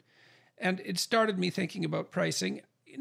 If you make it really expensive, well, that's some indication that it's of high value, but it limits the number of people who can use it. If you make it, we thought, well, maybe we should make it free. Would more people use it? Because we wanted people to use it, we had other motives, I suppose, but fundamentally the motive was, well, we have some psychological knowledge. Let's see if we can share this with people as broadly as possible. But our conclusion eventually was that free was the wrong price. We couldn't generate enough profit to continually improve it. We couldn't justify the effort that we had put into it, and so we're likely to start looking at other things because we weren't incentivized properly. And people might respond that something worth zero isn't worth anything. Right. And that was just one pricing decision. And so, we set it at a moderate to low price, and that seems to have worked, but it really did introduce me to the complexities of pricing. And people were willing to pay what we charged for it, and so maybe we should have charged more, who the hell knows, or perhaps less. But okay, so let's go back to first principles a little bit. So people need to own things, because if they don't, we can't incentivize them to specialize in production, and then we don't have anything. And so ownership allows for incentivization, essentially. So that's one component, but I'm saying an independent issue is, even if right now let's assume we have all the stuff that's, the resources are available and people have studied to be brain surgeons and carpenters and whatever. Even so, we don't know the what value to do with all these resources without having right. a profit. Okay, I got to get that in my head, because that's okay. Is there another attribute? We got two there. Ownership allows for proper incentivization, and it also allows for pricing, and that's necessary to provide comparative information about comparative value. Absolutely crucial. Is there anything else that ownership is key to? There probably is, but is there anything else we're missing? Well, not in terms of like the narrow economics of it, but I think the broader, so Mises would call himself a classical liberal, or he would just say liberal, but for our terms, we mean classical liberal, like, individual rights and so on. And I think he would just say, in that paradigm, private property was the ultimate bulwark against oppression by the political authorities. Okay, so that's a good one too. So you might say, well, we need, maybe it's better to have 1,000 rich people than one tyrant, because you've distributed the tyranny at least. Right now there's tension between the tyrants, and maybe it's even better if there's 100,000 tyrants, because they're competing amongst themselves. And I think you could make that case, because one of the factors that delimited the power of the absolute monarch, say as England developed, was the fact that there were nobles who also had independent basis of power. So ownership also gives individuals authority and power. Right. And another way of looking at it. That's part of incentivization, but it's also stabilizes societies. Right. So if you think about it, it's true, the Marxists do have a grain of truth that the average worker, especially with no savings, is sort of at the mercy of all the big firms. Oh, gee, I need a job. And right now there's really just 100 companies that are viable that might hire me. And if, if I don't get along with them, or if I don't kowtow and do what they want, be a yes man, then, I'm out and I have to just do whatever. But how in the world is that situation improved by saying, let's get rid of the 100 owners and just have the state be the sole employer and tell everyone, here's where you're going to work? That there you've replaced, like you say, the 100 petty tyrants where ultimately you can just quit and go somewhere else. Now you have to leave the country if you don't get along with your boss, who's the state. Well, and you can see too, and imagine also the disproportion in power. Okay, so let's go to that. There's a centralized authority that's making all the decisions. And then there's all these citizens, and they're all equal. Well, yeah, but they're not equal in relationship to the centralized authority. They're radically unequal. They have no power whatsoever. And so now if you look at a place like communist China, at least the central tyrannical tendency of the state is counterbalanced by the authority and power of the tycoons. And you got to think about that as something that's better. At least there's a competition between tyranny and at that point. Even if you're very, very cynical about the whole situation, it's a good thing that there are locales of power that are independent of the state's central authority. Right, and that's... merely because the state, even if it was benevolent, might be wrong. So just in terms of diversity of opinion, we'd want to have multiple power sources. Now, I've also talked to my brother-in-law, helped me sort of puzzle this through too. There's some utility in having some people who specialize in the ownership of money. And so they have a tremendous amount of money, partly because some things are really expensive to do. So if you want to build a factory to build microchips, for example, that's a couple of $1 billion in investment minimum. And so unless we have these huge pools of freely available capital, then that requires a certain amount of disproportion in distribution, right? So that there are some people who are extremely rich. We couldn't do any of the things that riches require if we didn't have people who were rich. And so tell me what you think about this. So is it the case that distribution of economic resources to the poorest is dependent on their availability to the rich first? So you think about cell phones. When they first come out, they're like $25,000. And so there's some people who can afford a $25,000 cell phone and they buy them, and then now they're worth $20,000. And then more people can buy them because it's the $20,000 price range. I mean, if we didn't have radical inequalities in income distribution, would we ever be able to introduce new expensive products into the market?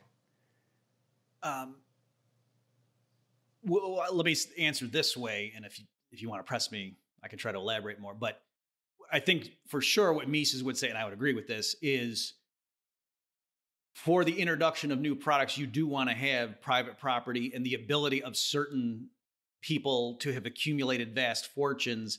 Because if you think about it, how did some person get to be a billionaire? It was only because of that person's superior foresight in anticipating what the consumers wanted. And that's how you got to that position. And then that person then to decide, there's this new technology called a cell phone or a cellular phone. Yeah, I think it's worth sinking millions of dollars into seeing if this will pan out. It's who's making that decision? It's the person who's got the proven track record so far. Whereas if you had a different system where, oh no, we don't allow individuals to accumulate vast fortunes, the state owns everything, then it's going to be a committee that's always going to guess and say, okay, bring in the new proposals, let's vote on it. So there's not as much skin in the game, to use that popular phrase now, that it's not that individuals own money. And so that's like, you could just see how, given human nature and the limits of what people's expertise is, that distributing it, decentralizing it, and allowing for the possibility of massive fortunes to accumulate is a better engine for innovation. That now people can specialize. And a certain billionaire who doesn't know anything about phones, like he made his money with cars, might say, I'm going to pass on that. I don't know anything about that. Whereas somebody else who's more technically savvy might invest in it. But there needs to be some way. You can't just invest in every promoter who says, hey, I've got this new product that's going to revolutionize the world. Because most of them are going to be wrong. So your argument basically is, well, there are people out there who specialized and developed expertise within a certain domain, and as a consequence, they've accumulated a fortune. And that marks accepting aberrations, that marks the development of that expertise. It's a pragmatic marker for the development of that expertise. You want those people making decisions in their area. And if they make decisions in another area and it's a bad decision, they're just going to lose their money. Right. And so it's self-correcting. Yes. And like you said, maybe this is what your, I don't know if you said brother-in-law was getting at, but there are people in a market economy who specialize in investments. Like they're good at just picking companies, like Warren Buffett or whatever, to use a popular example. So it's not that Warren Buffett necessarily is good at running a car factory, but he knows what team is going to be good at doing that. Like he can just interview people and get a sense of, I think this firm's going to do well over the next 10 years. And so, there is that. So someone who's just good at investing and picking winners in the stock market, if you really are good at that, over time, you accumulate money and then you have more decision as to which firms get funded. So again, it's like a meritocracy, and all this stuff presupposes there's property rights and, people aren't stealing it from each other. Yes, and free action and the ability to make rational decisions. Obey the rules. Then, over time, who is it that's made a boatload of money in the stock market? The people who have successfully predicted better than everybody else which stocks are likely to go up, or they sold the ones that were before they went down. And that's exactly the kind of person you want deploying the scarce amount of capital funds, sort of guiding the trajectory of our industrial base or whatever. Well, that's the person you would turn to if you were looking for advice. So it seems like that's the sort of person that you'd want. Now, that means that the thing about that, again, and this is a moral issue, is that means those of us who don't have billions of dollars have to put up with the fact that there are people who do, right? And I suppose it's tempting to assume that they've gathered their fortune as a consequence of some misbegotten adventure that involves oppression and unfair extraction. And of course, there's always some truth in that, because all systems are susceptible to corruption to some degree. See, I've been thinking about this idea of systemic racism a lot lately, and it's very, very treacherous term, and purposefully so, I believe, or maybe it's evolved that way in some sense, because terms that are particularly treacherous are difficult to dispense with. It isn't the racism part of that that's the problem, although it's the heavyweight of the two. You say racism and everyone responds, well, that's a terrible thing. And then to object to anything that has racism appended to it is a very treacherous enterprise, because it looks like you're objecting to something that's obviously terrible. I mean, even if you're a filthy, greedy capitalist, you want to exploit everybody from each race to the maximum degree possible. And so even for you, racism is going to be a terrible thing. But then there's this systemic issue, you see, and that's sort of snuck in there. Systemic. Well, systemic implies central tendency, right? Because otherwise you wouldn't use the word systemic. And so the proposition is essentially that the central tendency of the social institutions is racism, rather than an aberration in their behavior or a deviation from the central tendency. And what we're trying to sort out right here is what the central tendency is. And so we're saying, well, people band together for productive purposes. They specialize because that is advantageous with regards to maximizing productivity and distribution because of the pricing issue. It's not a matter of exploitation. You have to specialize to do this, and there's a price to be paid for that, but the price to be paid is offset by the price that you are paid for specializing. And so that's a completely different view of, and so a system like that isn't going to be systemically prejudiced, because it works at counter purposes to its central tendency. If productivity is the aim and the goal, then you want to exploit everyone equally. Right. So just on the narrow point that you made, I just want to amplify it that yes, in a market economy, there is an inbuilt penalty for irrational prejudice. So, you've got... Okay, so now we can define irrational prejudice too, and this gets to the issue of merit. Right. So imagine you're making widgets. Well, then the hiring criteria is going to be facility in making widgets. And anything that isn't relevant to facility in making widgets is prejudicial. And if you allow those prejudices to influence your hiring decisions, you're going to be less competitive than someone who doesn't. And so the central tendency is against prejudice, not for it. It has to be. If you define prejudice as deviation from the proclivity to select for the desired output. Right. And so, for example, the male-female alleged wage gap, and I know I saw your wonderful interview on that issue, but on its own terms, just think it's odd then if it really were true that in the United States, men and men or women only get paid whatever the number is, 88 cents for a man for the same work. It's a mystery then. Well, so how come all the firms that are run by greedy capitalists aren't hiring just women? Because they can get the same output. They make a 12% profit instantly by doing so. Right. And so if they're greedy and exploitive, why aren't they jumping all over that? And the counter argument has to be, well, they're so prejudiced against women that they'll allow that prejudice to override their greed. Right. And what's interesting too is it's not merely that so I don't have to insist that every single employer thinks like that. Just all it would take is 5 to 10%. Like, for example, why don't the female-owned businesses at least just hire all women to take advantage of the fact that women will do the same work? You know what I mean? So it's the side that has to maintain that, no, it's this blind, irrational, sexism that overrides the greed has to apply. Well, and then they have to explain, well, why? What the hell's the motivation exactly? So what is this? That there's a widely distributed cabal of owners who are so prejudiced against women in the main that merely to sustain their prejudice against women, they're willing to take a 12% profit hit year after year. And none of them are deviating from that to gain a competitive advantage. Right. And that's the theory. Yeah, right. And why can't women who see this, it's so obvious then, why don't they start opening businesses to at least, pay their female sisters 95 cents to them, so it's or weird 89 cents for that matter. Right. So it's weird that system. So, and of course they would then respond and say, well, it's because of and they push the sexism back, like you say, into the system. And I think you're right. It's an insidious term because they use racism or sexism as the bad thing to taint it. But then it's unbelievably insidious. Right. And that's partly why I wanted to have this discussion. It's like, is it systemic? That's the issue. Not is it racist? Yeah, there's racism. No kidding. There's all sorts of arbitrary stupidity. No one debates that.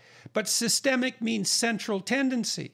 And so what we're trying to clear up here today, at least in part, is what is the central tendencies of our psychological motivation as individuals and the central tendency with regards to how we organize our societies.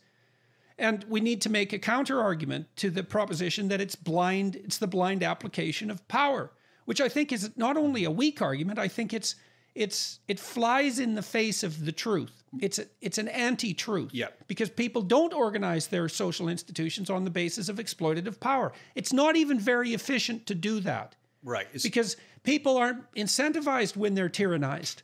And so, yes, so that's another area where I think I've heard your lectures coincides very nicely with Mises' work.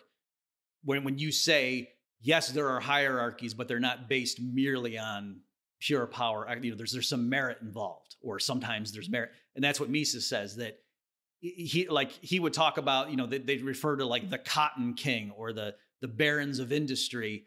And he said, in a market economy, the people who are at the top, why is John D. Rockefeller, why was he on top? Because he delivered kerosene at much lower prices than his competitors did. Same thing can be said for Walmart, right, and for Bill Gates, for that matter, who made. I remember what happened when Microsoft started to develop. Gates bundled software together and sold it for like 1/10 the price of his competitors. And he just wiped them out. And it happened very, very rapidly. And so here's another issue with ownership. Robert Breedlove brought this up today on Twitter. It's not his idea, but other people have made the same case, but he did it quite nicely. He said that the right to private property should also be considered the responsibility of private property, and responsibility properly had. It's like, okay, now here's a car and you own it. So what are you going to do with that car? Well, are you going to take care of it or are you going to wreck it? Well, what if 1,000 of you own it? So do you take better care of a rental car or your own car? And so then the question is, well, if you own something, do you take better care of it than if you don't own it? And I think everybody can kind of answer that question for themselves.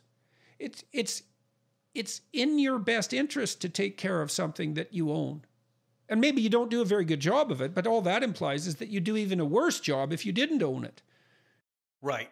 And just to extend that against the Misesian framework, that's what he would say is, again, the critical function of having prices and just simple accounting. Like Mises quoted Goethe, who said one of the modern miracles or the best inventions of the human mind was double entry bookkeeping or something like, I forget the exact quote, but that seems like an odd thing for, a philosophical. Well, it's worth, yes, it is an odd thing.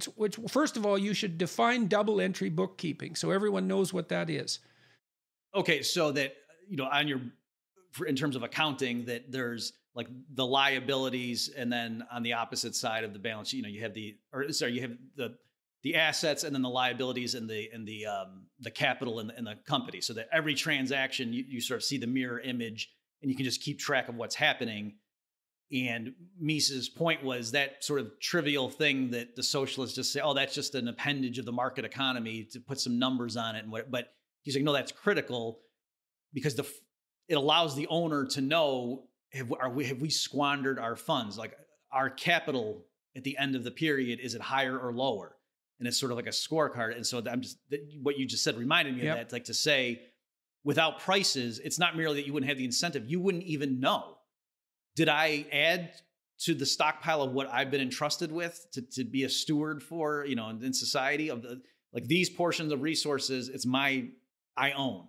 And did that go up or down? Without market prices, you literally don't even know whether it went up or down. So it would be like if you had a car and not just knowing, do you take care of it or not, but not even be able to see it, or not even to be able to open the hood and tell if there was an engine inside. Like you wouldn't know, am I driving it too hard, if you couldn't check up on it in some way. And so that's what market prices do. If you've earned a profit, that's a signal or feedback from the entire society that, in a sense, the consumers say, you've done a good job using scarce resources, that you've transformed resources into something valuable. So ownership buys us incentive. It buys us stewardship. It buys us measurement. And those aren't replaceable, especially measurement. That might be the most crucial of all of them, because the others fall without measurement. You can't even keep track of what you're doing. That's the point you were just making now. Right. Yeah. So we can have... Yeah, Mises has a phrase where he said the central planners without market prices would be groping in the dark. Well, that's a huge issue. Mm-hmm. I read in Solzhenitsyn, I believe, that the central planners in the Soviet Union had to make something like 50,000 pricing decisions a day. And, well, you can't even make 50,000 decisions a day. I mean, That's impossible. And I don't know how they managed it, but there's always an assumption. There's always an implicit assumption on the basis of people who are pushing central planning that the data will somehow be there for the planners to take. Right. Okay, so there's a couple more things I want to cover here. And so the business cycle, let's talk about that, because if we talked about general economics and the philosophy of economics, and one of the things we tried to understand was how we should regard the organization of social institutions and the motivation of individuals. The motivation of individuals isn't to exploit other people, it's to stave off catastrophe using social cooperation as the means to do so. It's something like that. And the willingness to accept the sacrifice of specialization to participate in that process with the benefit of ownership and all the things that we discussed that emerge as a consequence of that. And that isn't something that anyone decided. That's the other thing we should point out, is these systems have evolved across time. Mm-hmm. I mean, there's been rational inputs in all of that and rational formalizations of the system, but this is an evolved system, and it's a consequence of distributed computation running across hundreds and thousands of years. Right. And I should mention that, like, within the Austrian school, there's different emphases. So Mises was very rationalistic.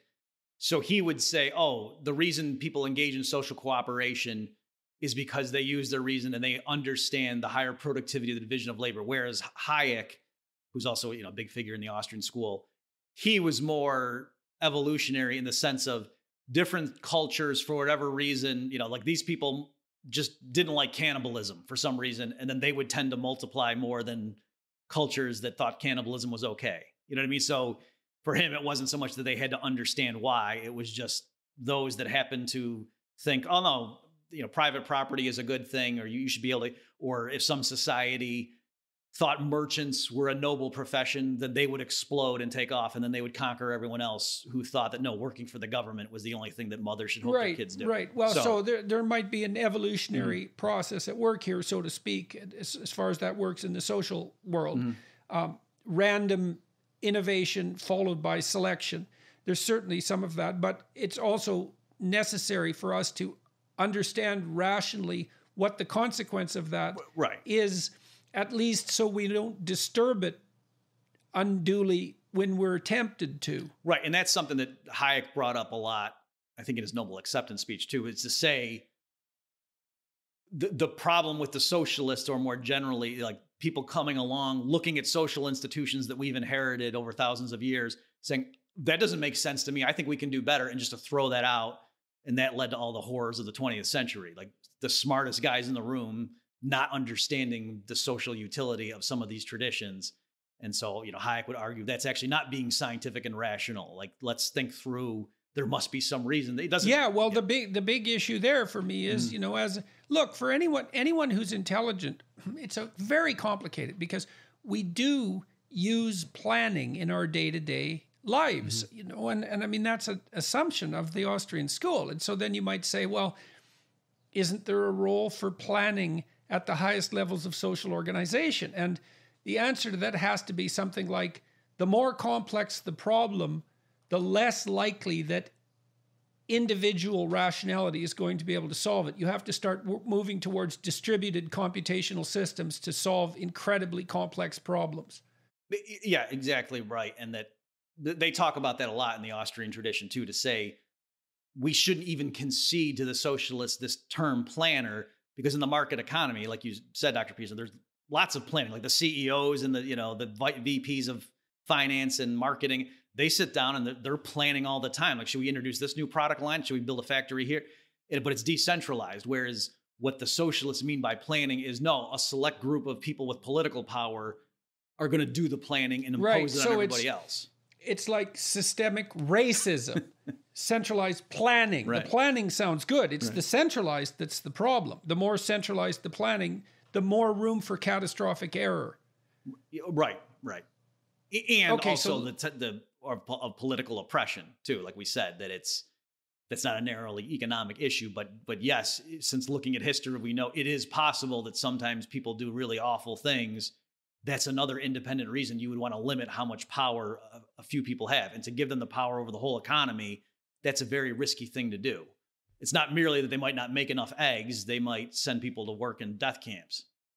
Okay, so are there more criticisms of socialism lurking inside the Austrian school at the level of first principles, or have we discussed most of them? I think hitting the calculation issue is the critical contribution that Mises made. I mean, he goes through all like inconsistencies in the Marxist worldview and like the polylogism. And so Mises says, they say there's polylogism, but they've never taken a theorem from economics and shown, oh, this is true according to bourgeois logic, but proletarian logic has a different axiom, and therefore it's step 4, the proof is wrong.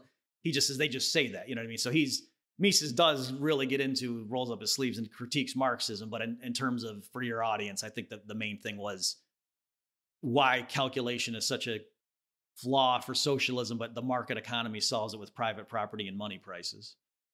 Okay. Let's talk about the business cycle now, if you don't mind. So I'm going to give you free rein to do that. I'll interrupt, of course.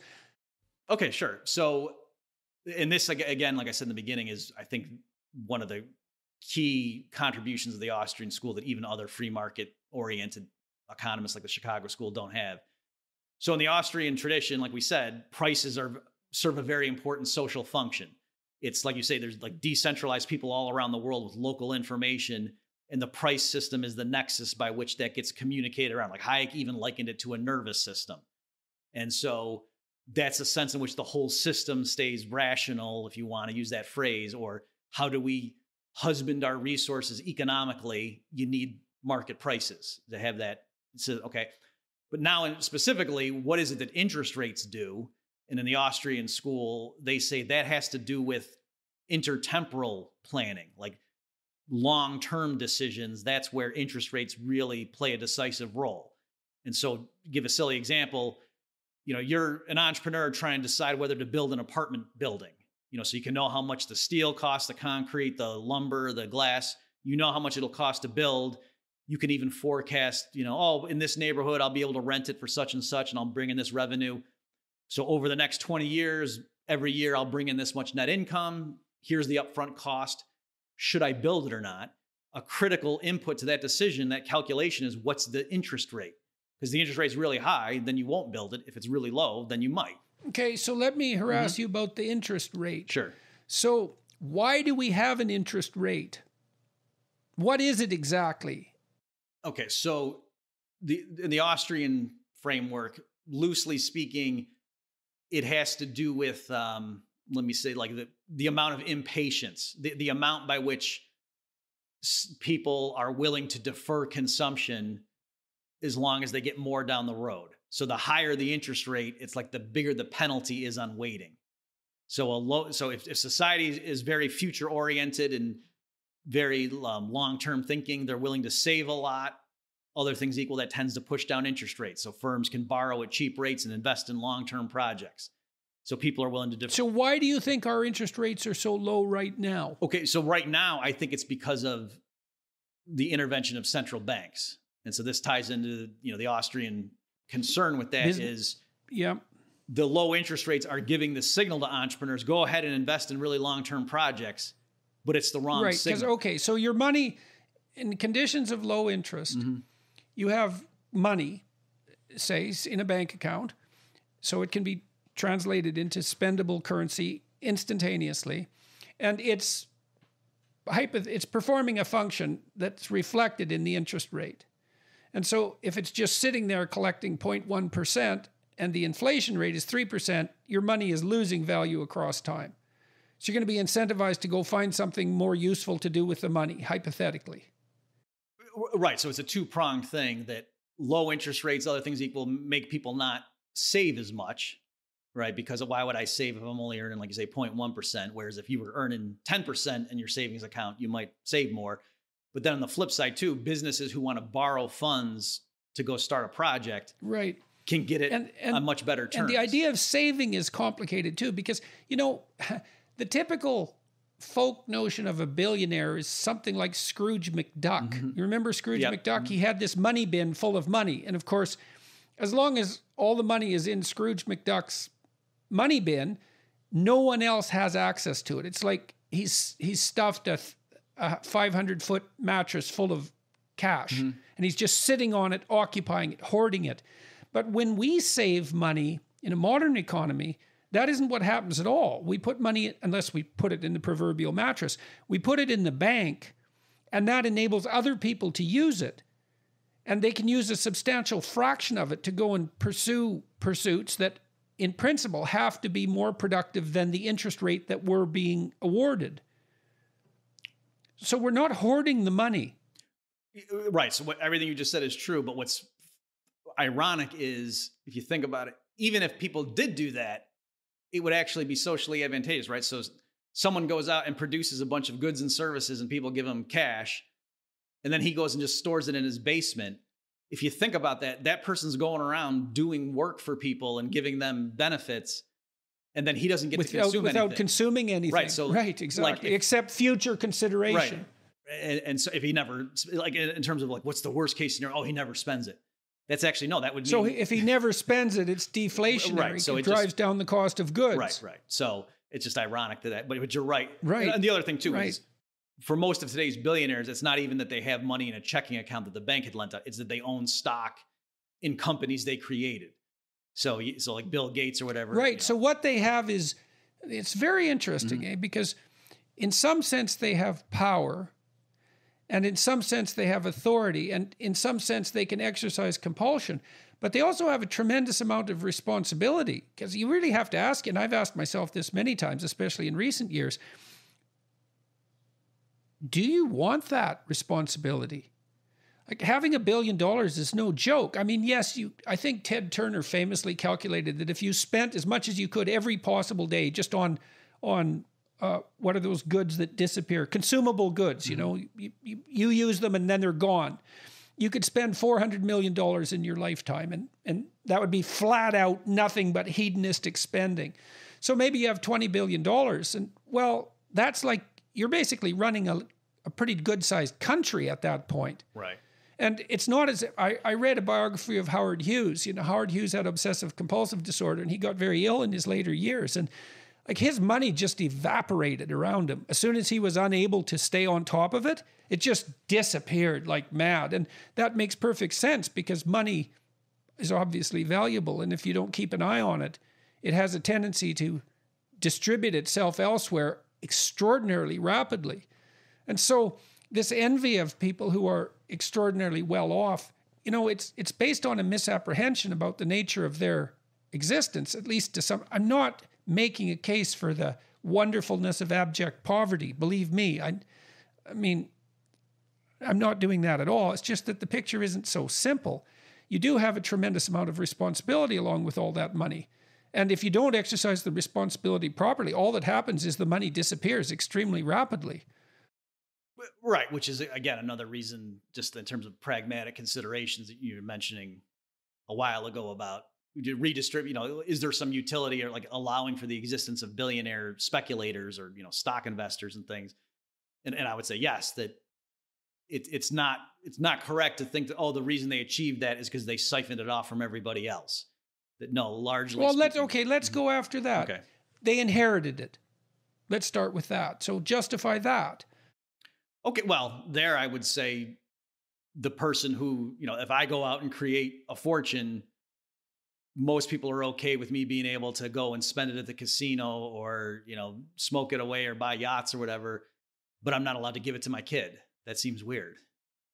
So it's... Yeah, well, I guess the rejoinder would be, well, why should your child have a special advantage? But my objection to that objection is, okay, aren't you trying to give your children all the special advantages that you can? And isn't that what you're supposed to do? Now, special doesn't necessarily mean at the expense of someone else. See, this is the critical issue here, is that what we're facing in our culture war is the proposition that those who have as a consequence of exploitation. Mm-hmm. And that there's no such thing as merit. There's just different, there's exploitation's justification for itself.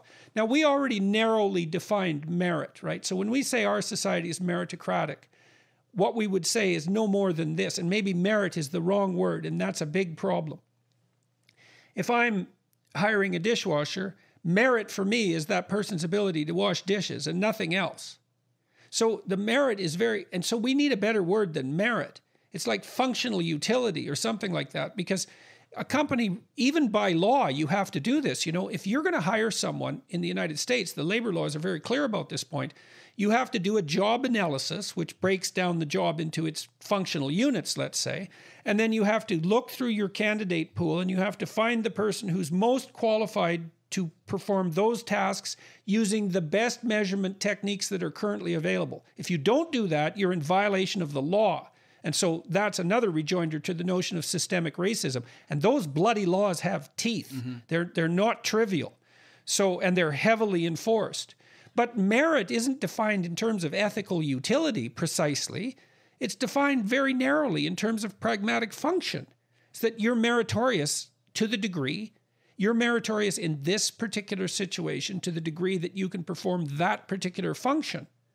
And you can't say that a society is greedy and exploitative and say at the same time that it isn't predicated on merit using that narrow definition of merit, because you're not going to be very effective at being greedy and exploitive if you're not selecting for productive capacity, let's say.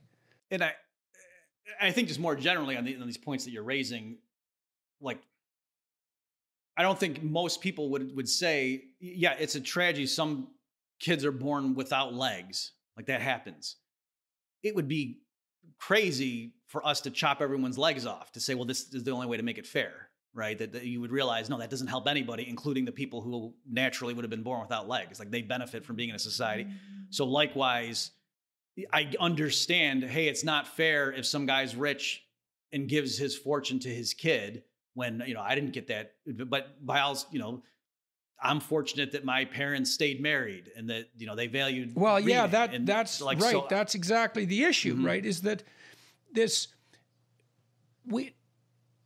and I watched this happen, so to speak, from a historical perspective, looking at what happened in places like the Soviet Union and in communist China, still happening in places like North Korea, where every single person has enough of a comparative advantage so that there's some dimension along which they can be rightfully regarded as an oppressor. Because we all differ in our advantages and disadvantages. All I have to do is point to your comparative advantages despite your disadvantages and say, well, you're a member of the oppressor class because, well, you're physically healthy. You're near 6 feet tall instead of 4'8". You have use of all your limbs. You had parents who stayed married. You're of above average intelligence, et cetera, et cetera. I can make that. So what we would say instead is that for maximum fairness, you allow people their comparative advantages, but you encourage them to specialize in trade. Right.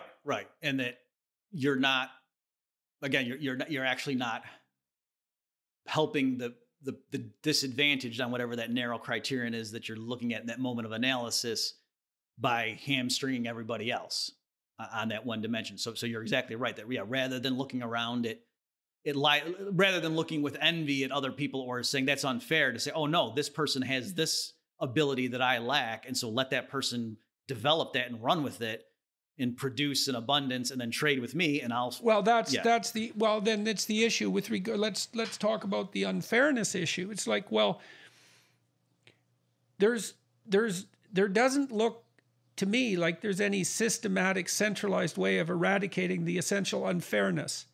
Because the unfairness, and here's a perverse little issue as well. Amongst those who are tempted to engage in critiques of our social institutions, let's say on the basis of their hypothetical grounding in power, there's this mantra of diversity.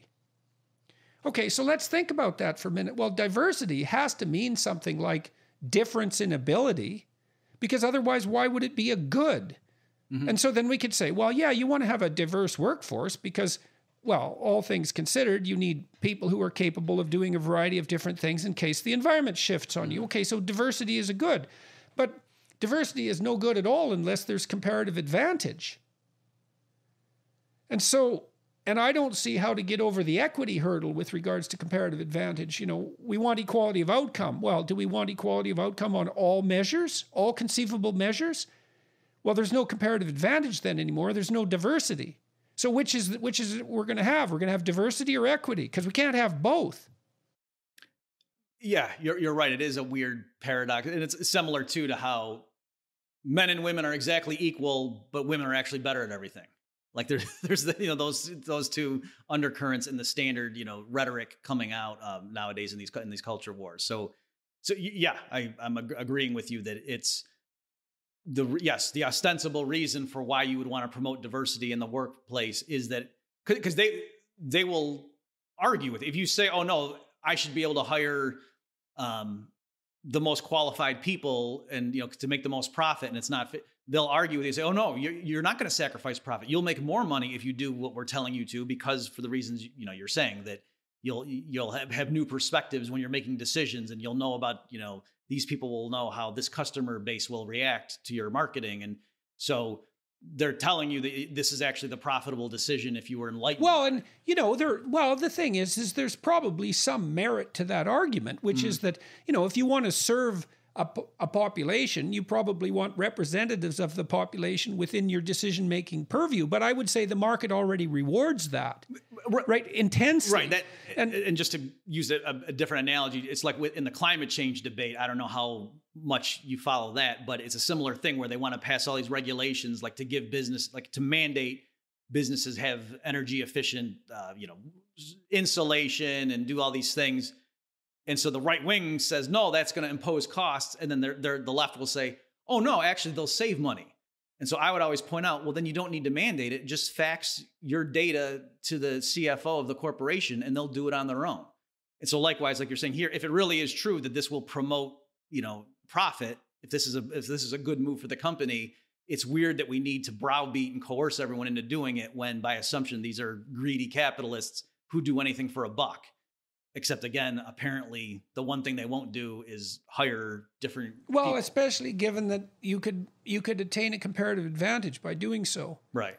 And I would say that's actually what's happened. I mean, look, if you think about it historically, look at how quick women moved into the workplace. It's been, let's say, 100 years. Not that they weren't working like mad before that, because they certainly were.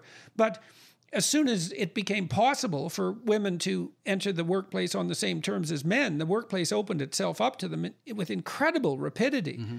And it's certainly a consequence of taking advantage of the available brain power.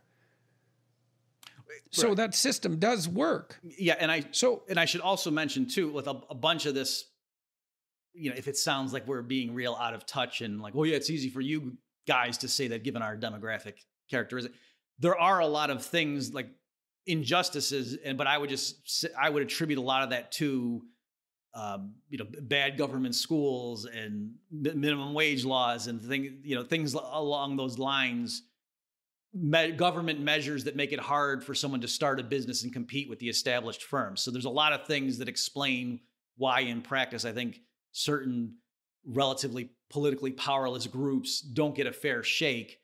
But my point is, it's not the pure market economy.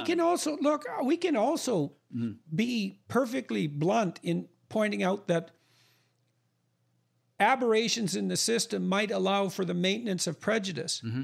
That's not the issue. Right. The issue is whether or not the bloody prejudice is the central tendency, because that's the systemic racism claim. I mean, the fact that the systems are error-prone I have no problem with that. Obviously, that's the case locally and sometimes more widely. But that doesn't mean it's the central tendency of the systems. The central tendency of the system works against slavery, for example, not for it, even though there are aberrations. And the issue is what's central and what's an aberration. The claim that it's power that's central is a totalizing claim. Right. And I would just add to that, though, too, as a complimentary point, is I'm just saying, like Jim Crow laws, the southern states that had those, it was the government forcing companies to do that. Why? Because they would say, oh, some of these private businesses are just going to serve to blacks and whites equally because they don't understand the way our social system works. You know what I mean? So it's funny that like a Jim Crow law is cited as an example of the failures of laissez-faire capitalism. When no, on its own terms, it was the government overriding the prerogatives of business owners to force them to... because the money of any race is of equal value. Right. And all it would take is a few diners and bus companies and whatever to believe that. And then, the segregated system would have a problem, would tend to break. Well, and that did happen to some degree because black businesses emerged to address exactly that lack. Now, that didn't remove the prejudicial laws, but it did allow for the provision of goods to the black community in those particular circumstances. So the market found a way around the laws, at least with regards to the distribution of resources. Right. So it's no justification for the laws. It's quite the contrary. Yeah. So, okay, we need to talk about the business cycle. And let's start by what it is and why it's important. Right. So what the business cycle, what people mean is the fact that market economies tend to grow over time. The amount of goods per hour per person goes up, but it's not a smooth periodic increase. There's wild ups and downs. And in particular, there's periods where there's high unemployment and then other times when the labor market seems very tight and people can get jobs easily. And so where does that come from? Why is that the case? And so the Austrian explanation is what happens is the banking system, and in modern times under the aegis of central banks, pushes down interest rates below where they should be. So interest rates get pushed to artificially low levels. That gives the wrong signal to the entrepreneurs. They start long-term projects, even though the public hasn't saved enough to actually justify those investments.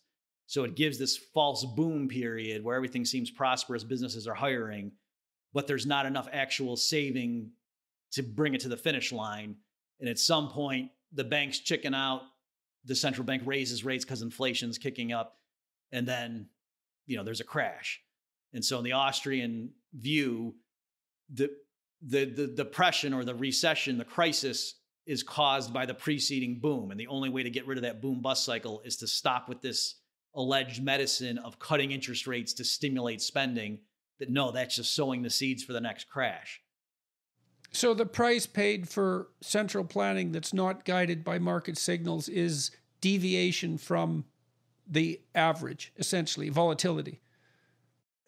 Yes, there's that. But then also in the long run, I think the Austrians would argue because of the mail-in, it's not just that, it's the same average over the 100 years, it's just more volatile, but that the average is lower than it otherwise would be because... Oh, yes, right. So the productivity suffers as well as in volatility increasing. Right. So, okay, I can also see an analogy there with the theories that I've been laying out because, my sense is that failure to react to a market signal, so to speak, in the psychological world just stores up catastrophe for later. So... Yeah. So in the Austrian view, the interest rate has a role to play. It serves a function in modern times when they say things, the Fed, because of slow consumer spending, the Fed cut interest rates to try to stimulate, or now, because of the coronavirus, the interest rates are very low. In most economic frameworks, that's like a good thing. And, the question is just, is that medicine going to be enough to help? And in the Austrian view, no, that's poison. That you're not doing us any favors by making interest rates lower than they should be because that's the wrong signal. Just like, if you put a thermometer on a feverish patient's head and it's real high and you put some ice on it to bring it down to 98.6 Fahrenheit, you're not actually doing any favors by masking the signal. No, that signal tells you something. And so if interest rates are supposed to be 6%, even... And how would interest rates be calculated properly in the absence of determination by a central source? Just decentral, just like, how is the price of oil, set? We don't have a group of... So you just allow private lenders to set the interest rates. Private lenders and borrowers work, they could work through commercial banks but it's decentralized. If you think about it, it's weird. In the ostensibly free market capitalist US, there's a group of people who tell us what interest rates are, and they periodically... Okay, so why is that? Well... The official reason, I know that's a terribly complicated question, but I don't know the answer to it. It is odd. So it's the price of money is centrally planned. Right. And actually, because interest is the price of money, essentially. Or the price of borrowing it. Yeah. Yes. It's funny. I think it was Jon Stewart, the Daily Show guy. He had Alan Greenspan on. I hope I'm not mixing up the spirit of this is correct. And he asked him that once. He said, we have a free market economy, right? Why do we have a group of central planners? And Greenspan kind of gave some obfuscation answer. But so the official reason people would give is they say, before central banks in the U.S., there were these panics, and there was wild deflationary, there was ups and downs. And then the Fed was supposed to be formed to be a lender of last resort and to provide stability. So even if that were true on its own terms, well, no, the Great Depression happened on the Fed's watch. The Great Recession happened on the Fed's watch.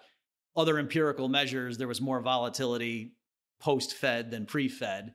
So even on its own terms, the more cynical people would say, well, it's a group of bankers and they were instrumental in, the Federal Reserve Act and getting that thing established. And it's an institution that provides liquidity and bails out bankers when they get into trouble.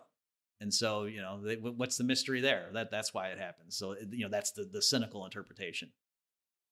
And which interpretation do you favor? I mean, we don't want to be cynical about it, right? And I'm always leery of conversations that point to they, because these huge problems, they're all our problems, right? They're our problems, man. So we have this central banking authority, and we decided at some point that was a good idea. And cynical theories tend to be incomplete at best, in my view. I mean, what's the cost, in your view, or the view of the Austrian school, of having the central interest rate planned in this manner? It's the business cycle. That's the issue, is that it's not informed properly, the decisions. Right. That by periodically pushing interest rates below what they should be. What's the, just in pure cause and effect, what's the problem with that is when it comes to interest rates in particular, it causes this artificial boom period that necessarily must end in a bust. And that, as we say, over the course of the cycle, resources are used inefficiently, so that when the whole thing's said and done with, people are poorer than they otherwise would have been had interest rates been set in a true market all along. So that's, the cost of doing that.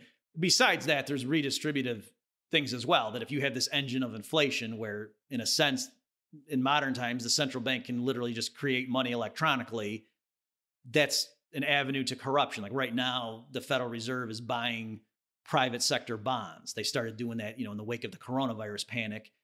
So, are they doing that purely on the merits, or is there some, things going on behind the scenes as to which companies' bonds get purchased and don't? So it's, with all this stuff, yes, there's different motivations, but well, sometimes it's not merely is there corruption, but is there sufficient transparency so that conspiracy theories of corruption stay less popular? That's a problem. Right. When these decisions are being made, even if they're not actually corrupt, they destroy trust in public institutions because they're not transparent, and there is room for corruption. Right. So what the Austrians can say is, regardless of where the motivations are, but the fact is that, yes, centrally planning prices, we know outright central planning of all prices doesn't work. That's, the collapse of socialism. We can just see empirically that doesn't work.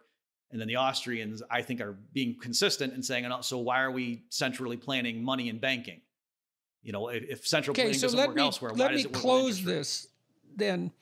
What do you, this is a bit of a left field question, but I've talked to some people recently about Bitcoin, so I'm going to ask you about it.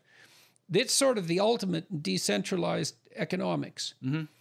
Any opinions about Bitcoin? What do you think about this idea of taking the monetary system out of even the hypothetical control of centralized institutions and regardless in some sense of the specific merits of Bitcoin, it's a revolutionary idea in some sense. What do you think about it? Right. So I think it's a fascinating case study, and I think it took a lot of us economists by surprise. I think if you had asked me before it was, in 2007, could something like Bitcoin exist? I think I would have predicted, well, no, because how would it get off the ground? Like, why would people accept it? It seems like it's a circular problem. Like, how would anyone know what it was worth? And how it did get off the ground is, at first it was almost free. Like, it was, somebody gave a bunch for 2 pizzas or something, and then it just kind of bootstrapped. So that's how they got around that problem, I would say, which, I didn't think of, or I wouldn't have thought of if you'd asked me ahead of time. So, right. Although it's a classic free market, why not invest in it if it's pennies to the dollar, so to speak, because there's some potential upside. Right. And so the market took care of that in some sense. Yeah. So what, the intellectual problem they saw, because Hayek had a famous essay where he was arguing for, so what he said is, free market types have tended to focus on commodity money like gold and silver coins, and contrast it with fiat money like government paper, because historically the government paper would crash, and the hard money, the gold and silver, was sound, stable currency. But Hayek said maybe that's wrong. Maybe it's just because historically fiat paper money has been issued by governments. What if you had private firms that could issue name brand currency that was just paper, but it was a private company, so you had name brand recognition, and they would compete with each other. So in other words, to privatize central banking, let's call it. And so he had a whole essay on that. But even there, the problem was you had to trust the reputation or the honesty, integrity of the issuer of whatever those paper notes were. So I think the virtue of Bitcoin is Satoshi figured out a way to make it so that there's a sense in which the system keeps track of itself, and there's no one in charge of it. It's completely distributed. Right. And so, and how do you safely spend money and solve that problem to accurately transfer funds if nobody's in charge of the whole ledger? So that was like the intellectual masterpiece in terms of what he did. And then now, so that's what's new about it. And yes, it's now that it's off the ground. Yeah. To answer your question, there's a growing number of people who are Austrian enthusiasts who are saying Bitcoin or cryptocurrency in general is great.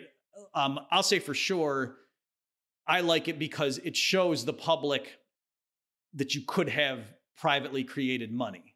Just like with Uber and Lyft, to me, that's the easiest way to get the public to see you don't need to have government medallions for taxi cabs. Because before Uber and Lyft, people might have just thought, oh no, it's for safety. You can't just have a free market in rides because the cabbie might shoot you or, rob you at gunpoint or something, or, be driving. Right. And that didn't happen. Well, eBay is interesting that way too, because eBay to me is an absolute miracle. I mean, I know it's a less robust platform than it once was, but I mean, it was free enterprise at its most wildly unregulated. And it produced this incredible explosion of value because people could trade frozen capital. Your junk in your basement was now worth something to someone. And the cynics said, well, I'll send you broken junk and you'll pay me with a check that'll bounce. Right. And that didn't happen.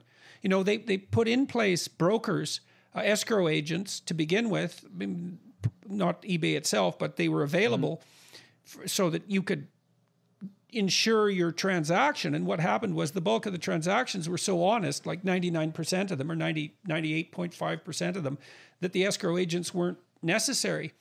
So, which was extremely interesting in my estimation. And Uber and Lyft are very interesting examples of that as well, because they seem to be at least as safe as taxis. In my experience, the Uber and Lyft cars are usually in better shape than taxi cabs. And they're much cheaper. And generally, it's a more pleasant experience. Right. Yeah, and it's cheaper. And it provides did provide instant employment to people, which was a real miracle in my estimation. It's like you were unemployed, but you had access to a car. It's like you had a job right then and there.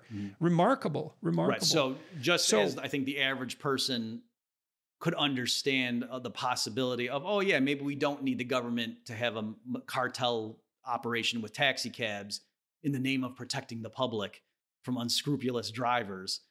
Likewise, I think with cryptocurrency, people seeing that and seeing how it works and, realizing, oh yeah, maybe we shouldn't just take it for granted that, oh, clearly the government provides courts and police and money.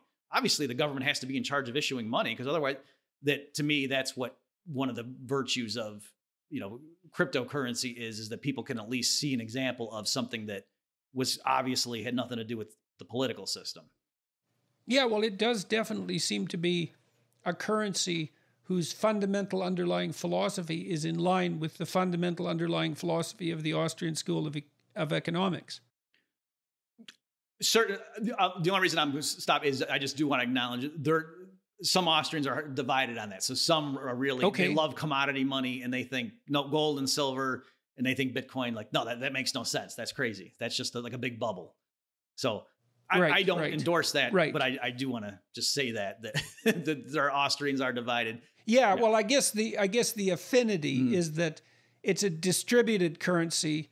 That hypothetically capitalizes on distributed computation. It's not under the control of any centralized bureaucracy. Whether or not it's the proper solution to that problem, so there's room for intelligent debate about that. Any Austrian, norm is going to say, go ahead and do what you want. They don't want to shut it down, obviously. Like, go ahead and do it if you want to. I'm just, I personally wouldn't invest in it. Like, that would be their view. Right. And you're right. The Bitcoin enthusiasts, though, they would say there's a sense in which it's even harder than gold, because, it hits the 21 million and that's it. Whereas in principle, we could go get an asteroid that has a bunch of gold. So maybe gold actually wouldn't be the best money for the next 200 years because of some discovery or some, innovation in chemistry where they can just make gold pretty cheaply. Out of seawater, for example. Yeah. Whereas Bitcoin, just its very nature mathematically, it's got a fixed limit. And so there's a sense in which that's really hard if it were to become money.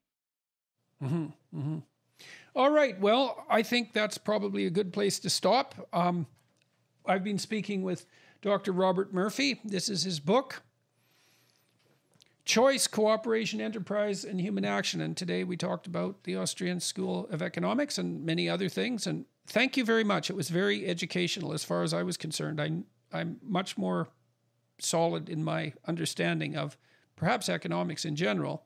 Not that I know anything about it yet, but that was very helpful. And I appreciate you taking the time to speak with me, and wish you luck with your book. And anything else you'd like to add before we close up. Oh, I mean, I would just thank you for this opportunity to talk with you. And I was very excited to do so. And I just want to mention I've been watching a lot of your lectures, and I'm a big fan of your work and appreciate what you've been doing. No, thank you. Thank you very much. All right.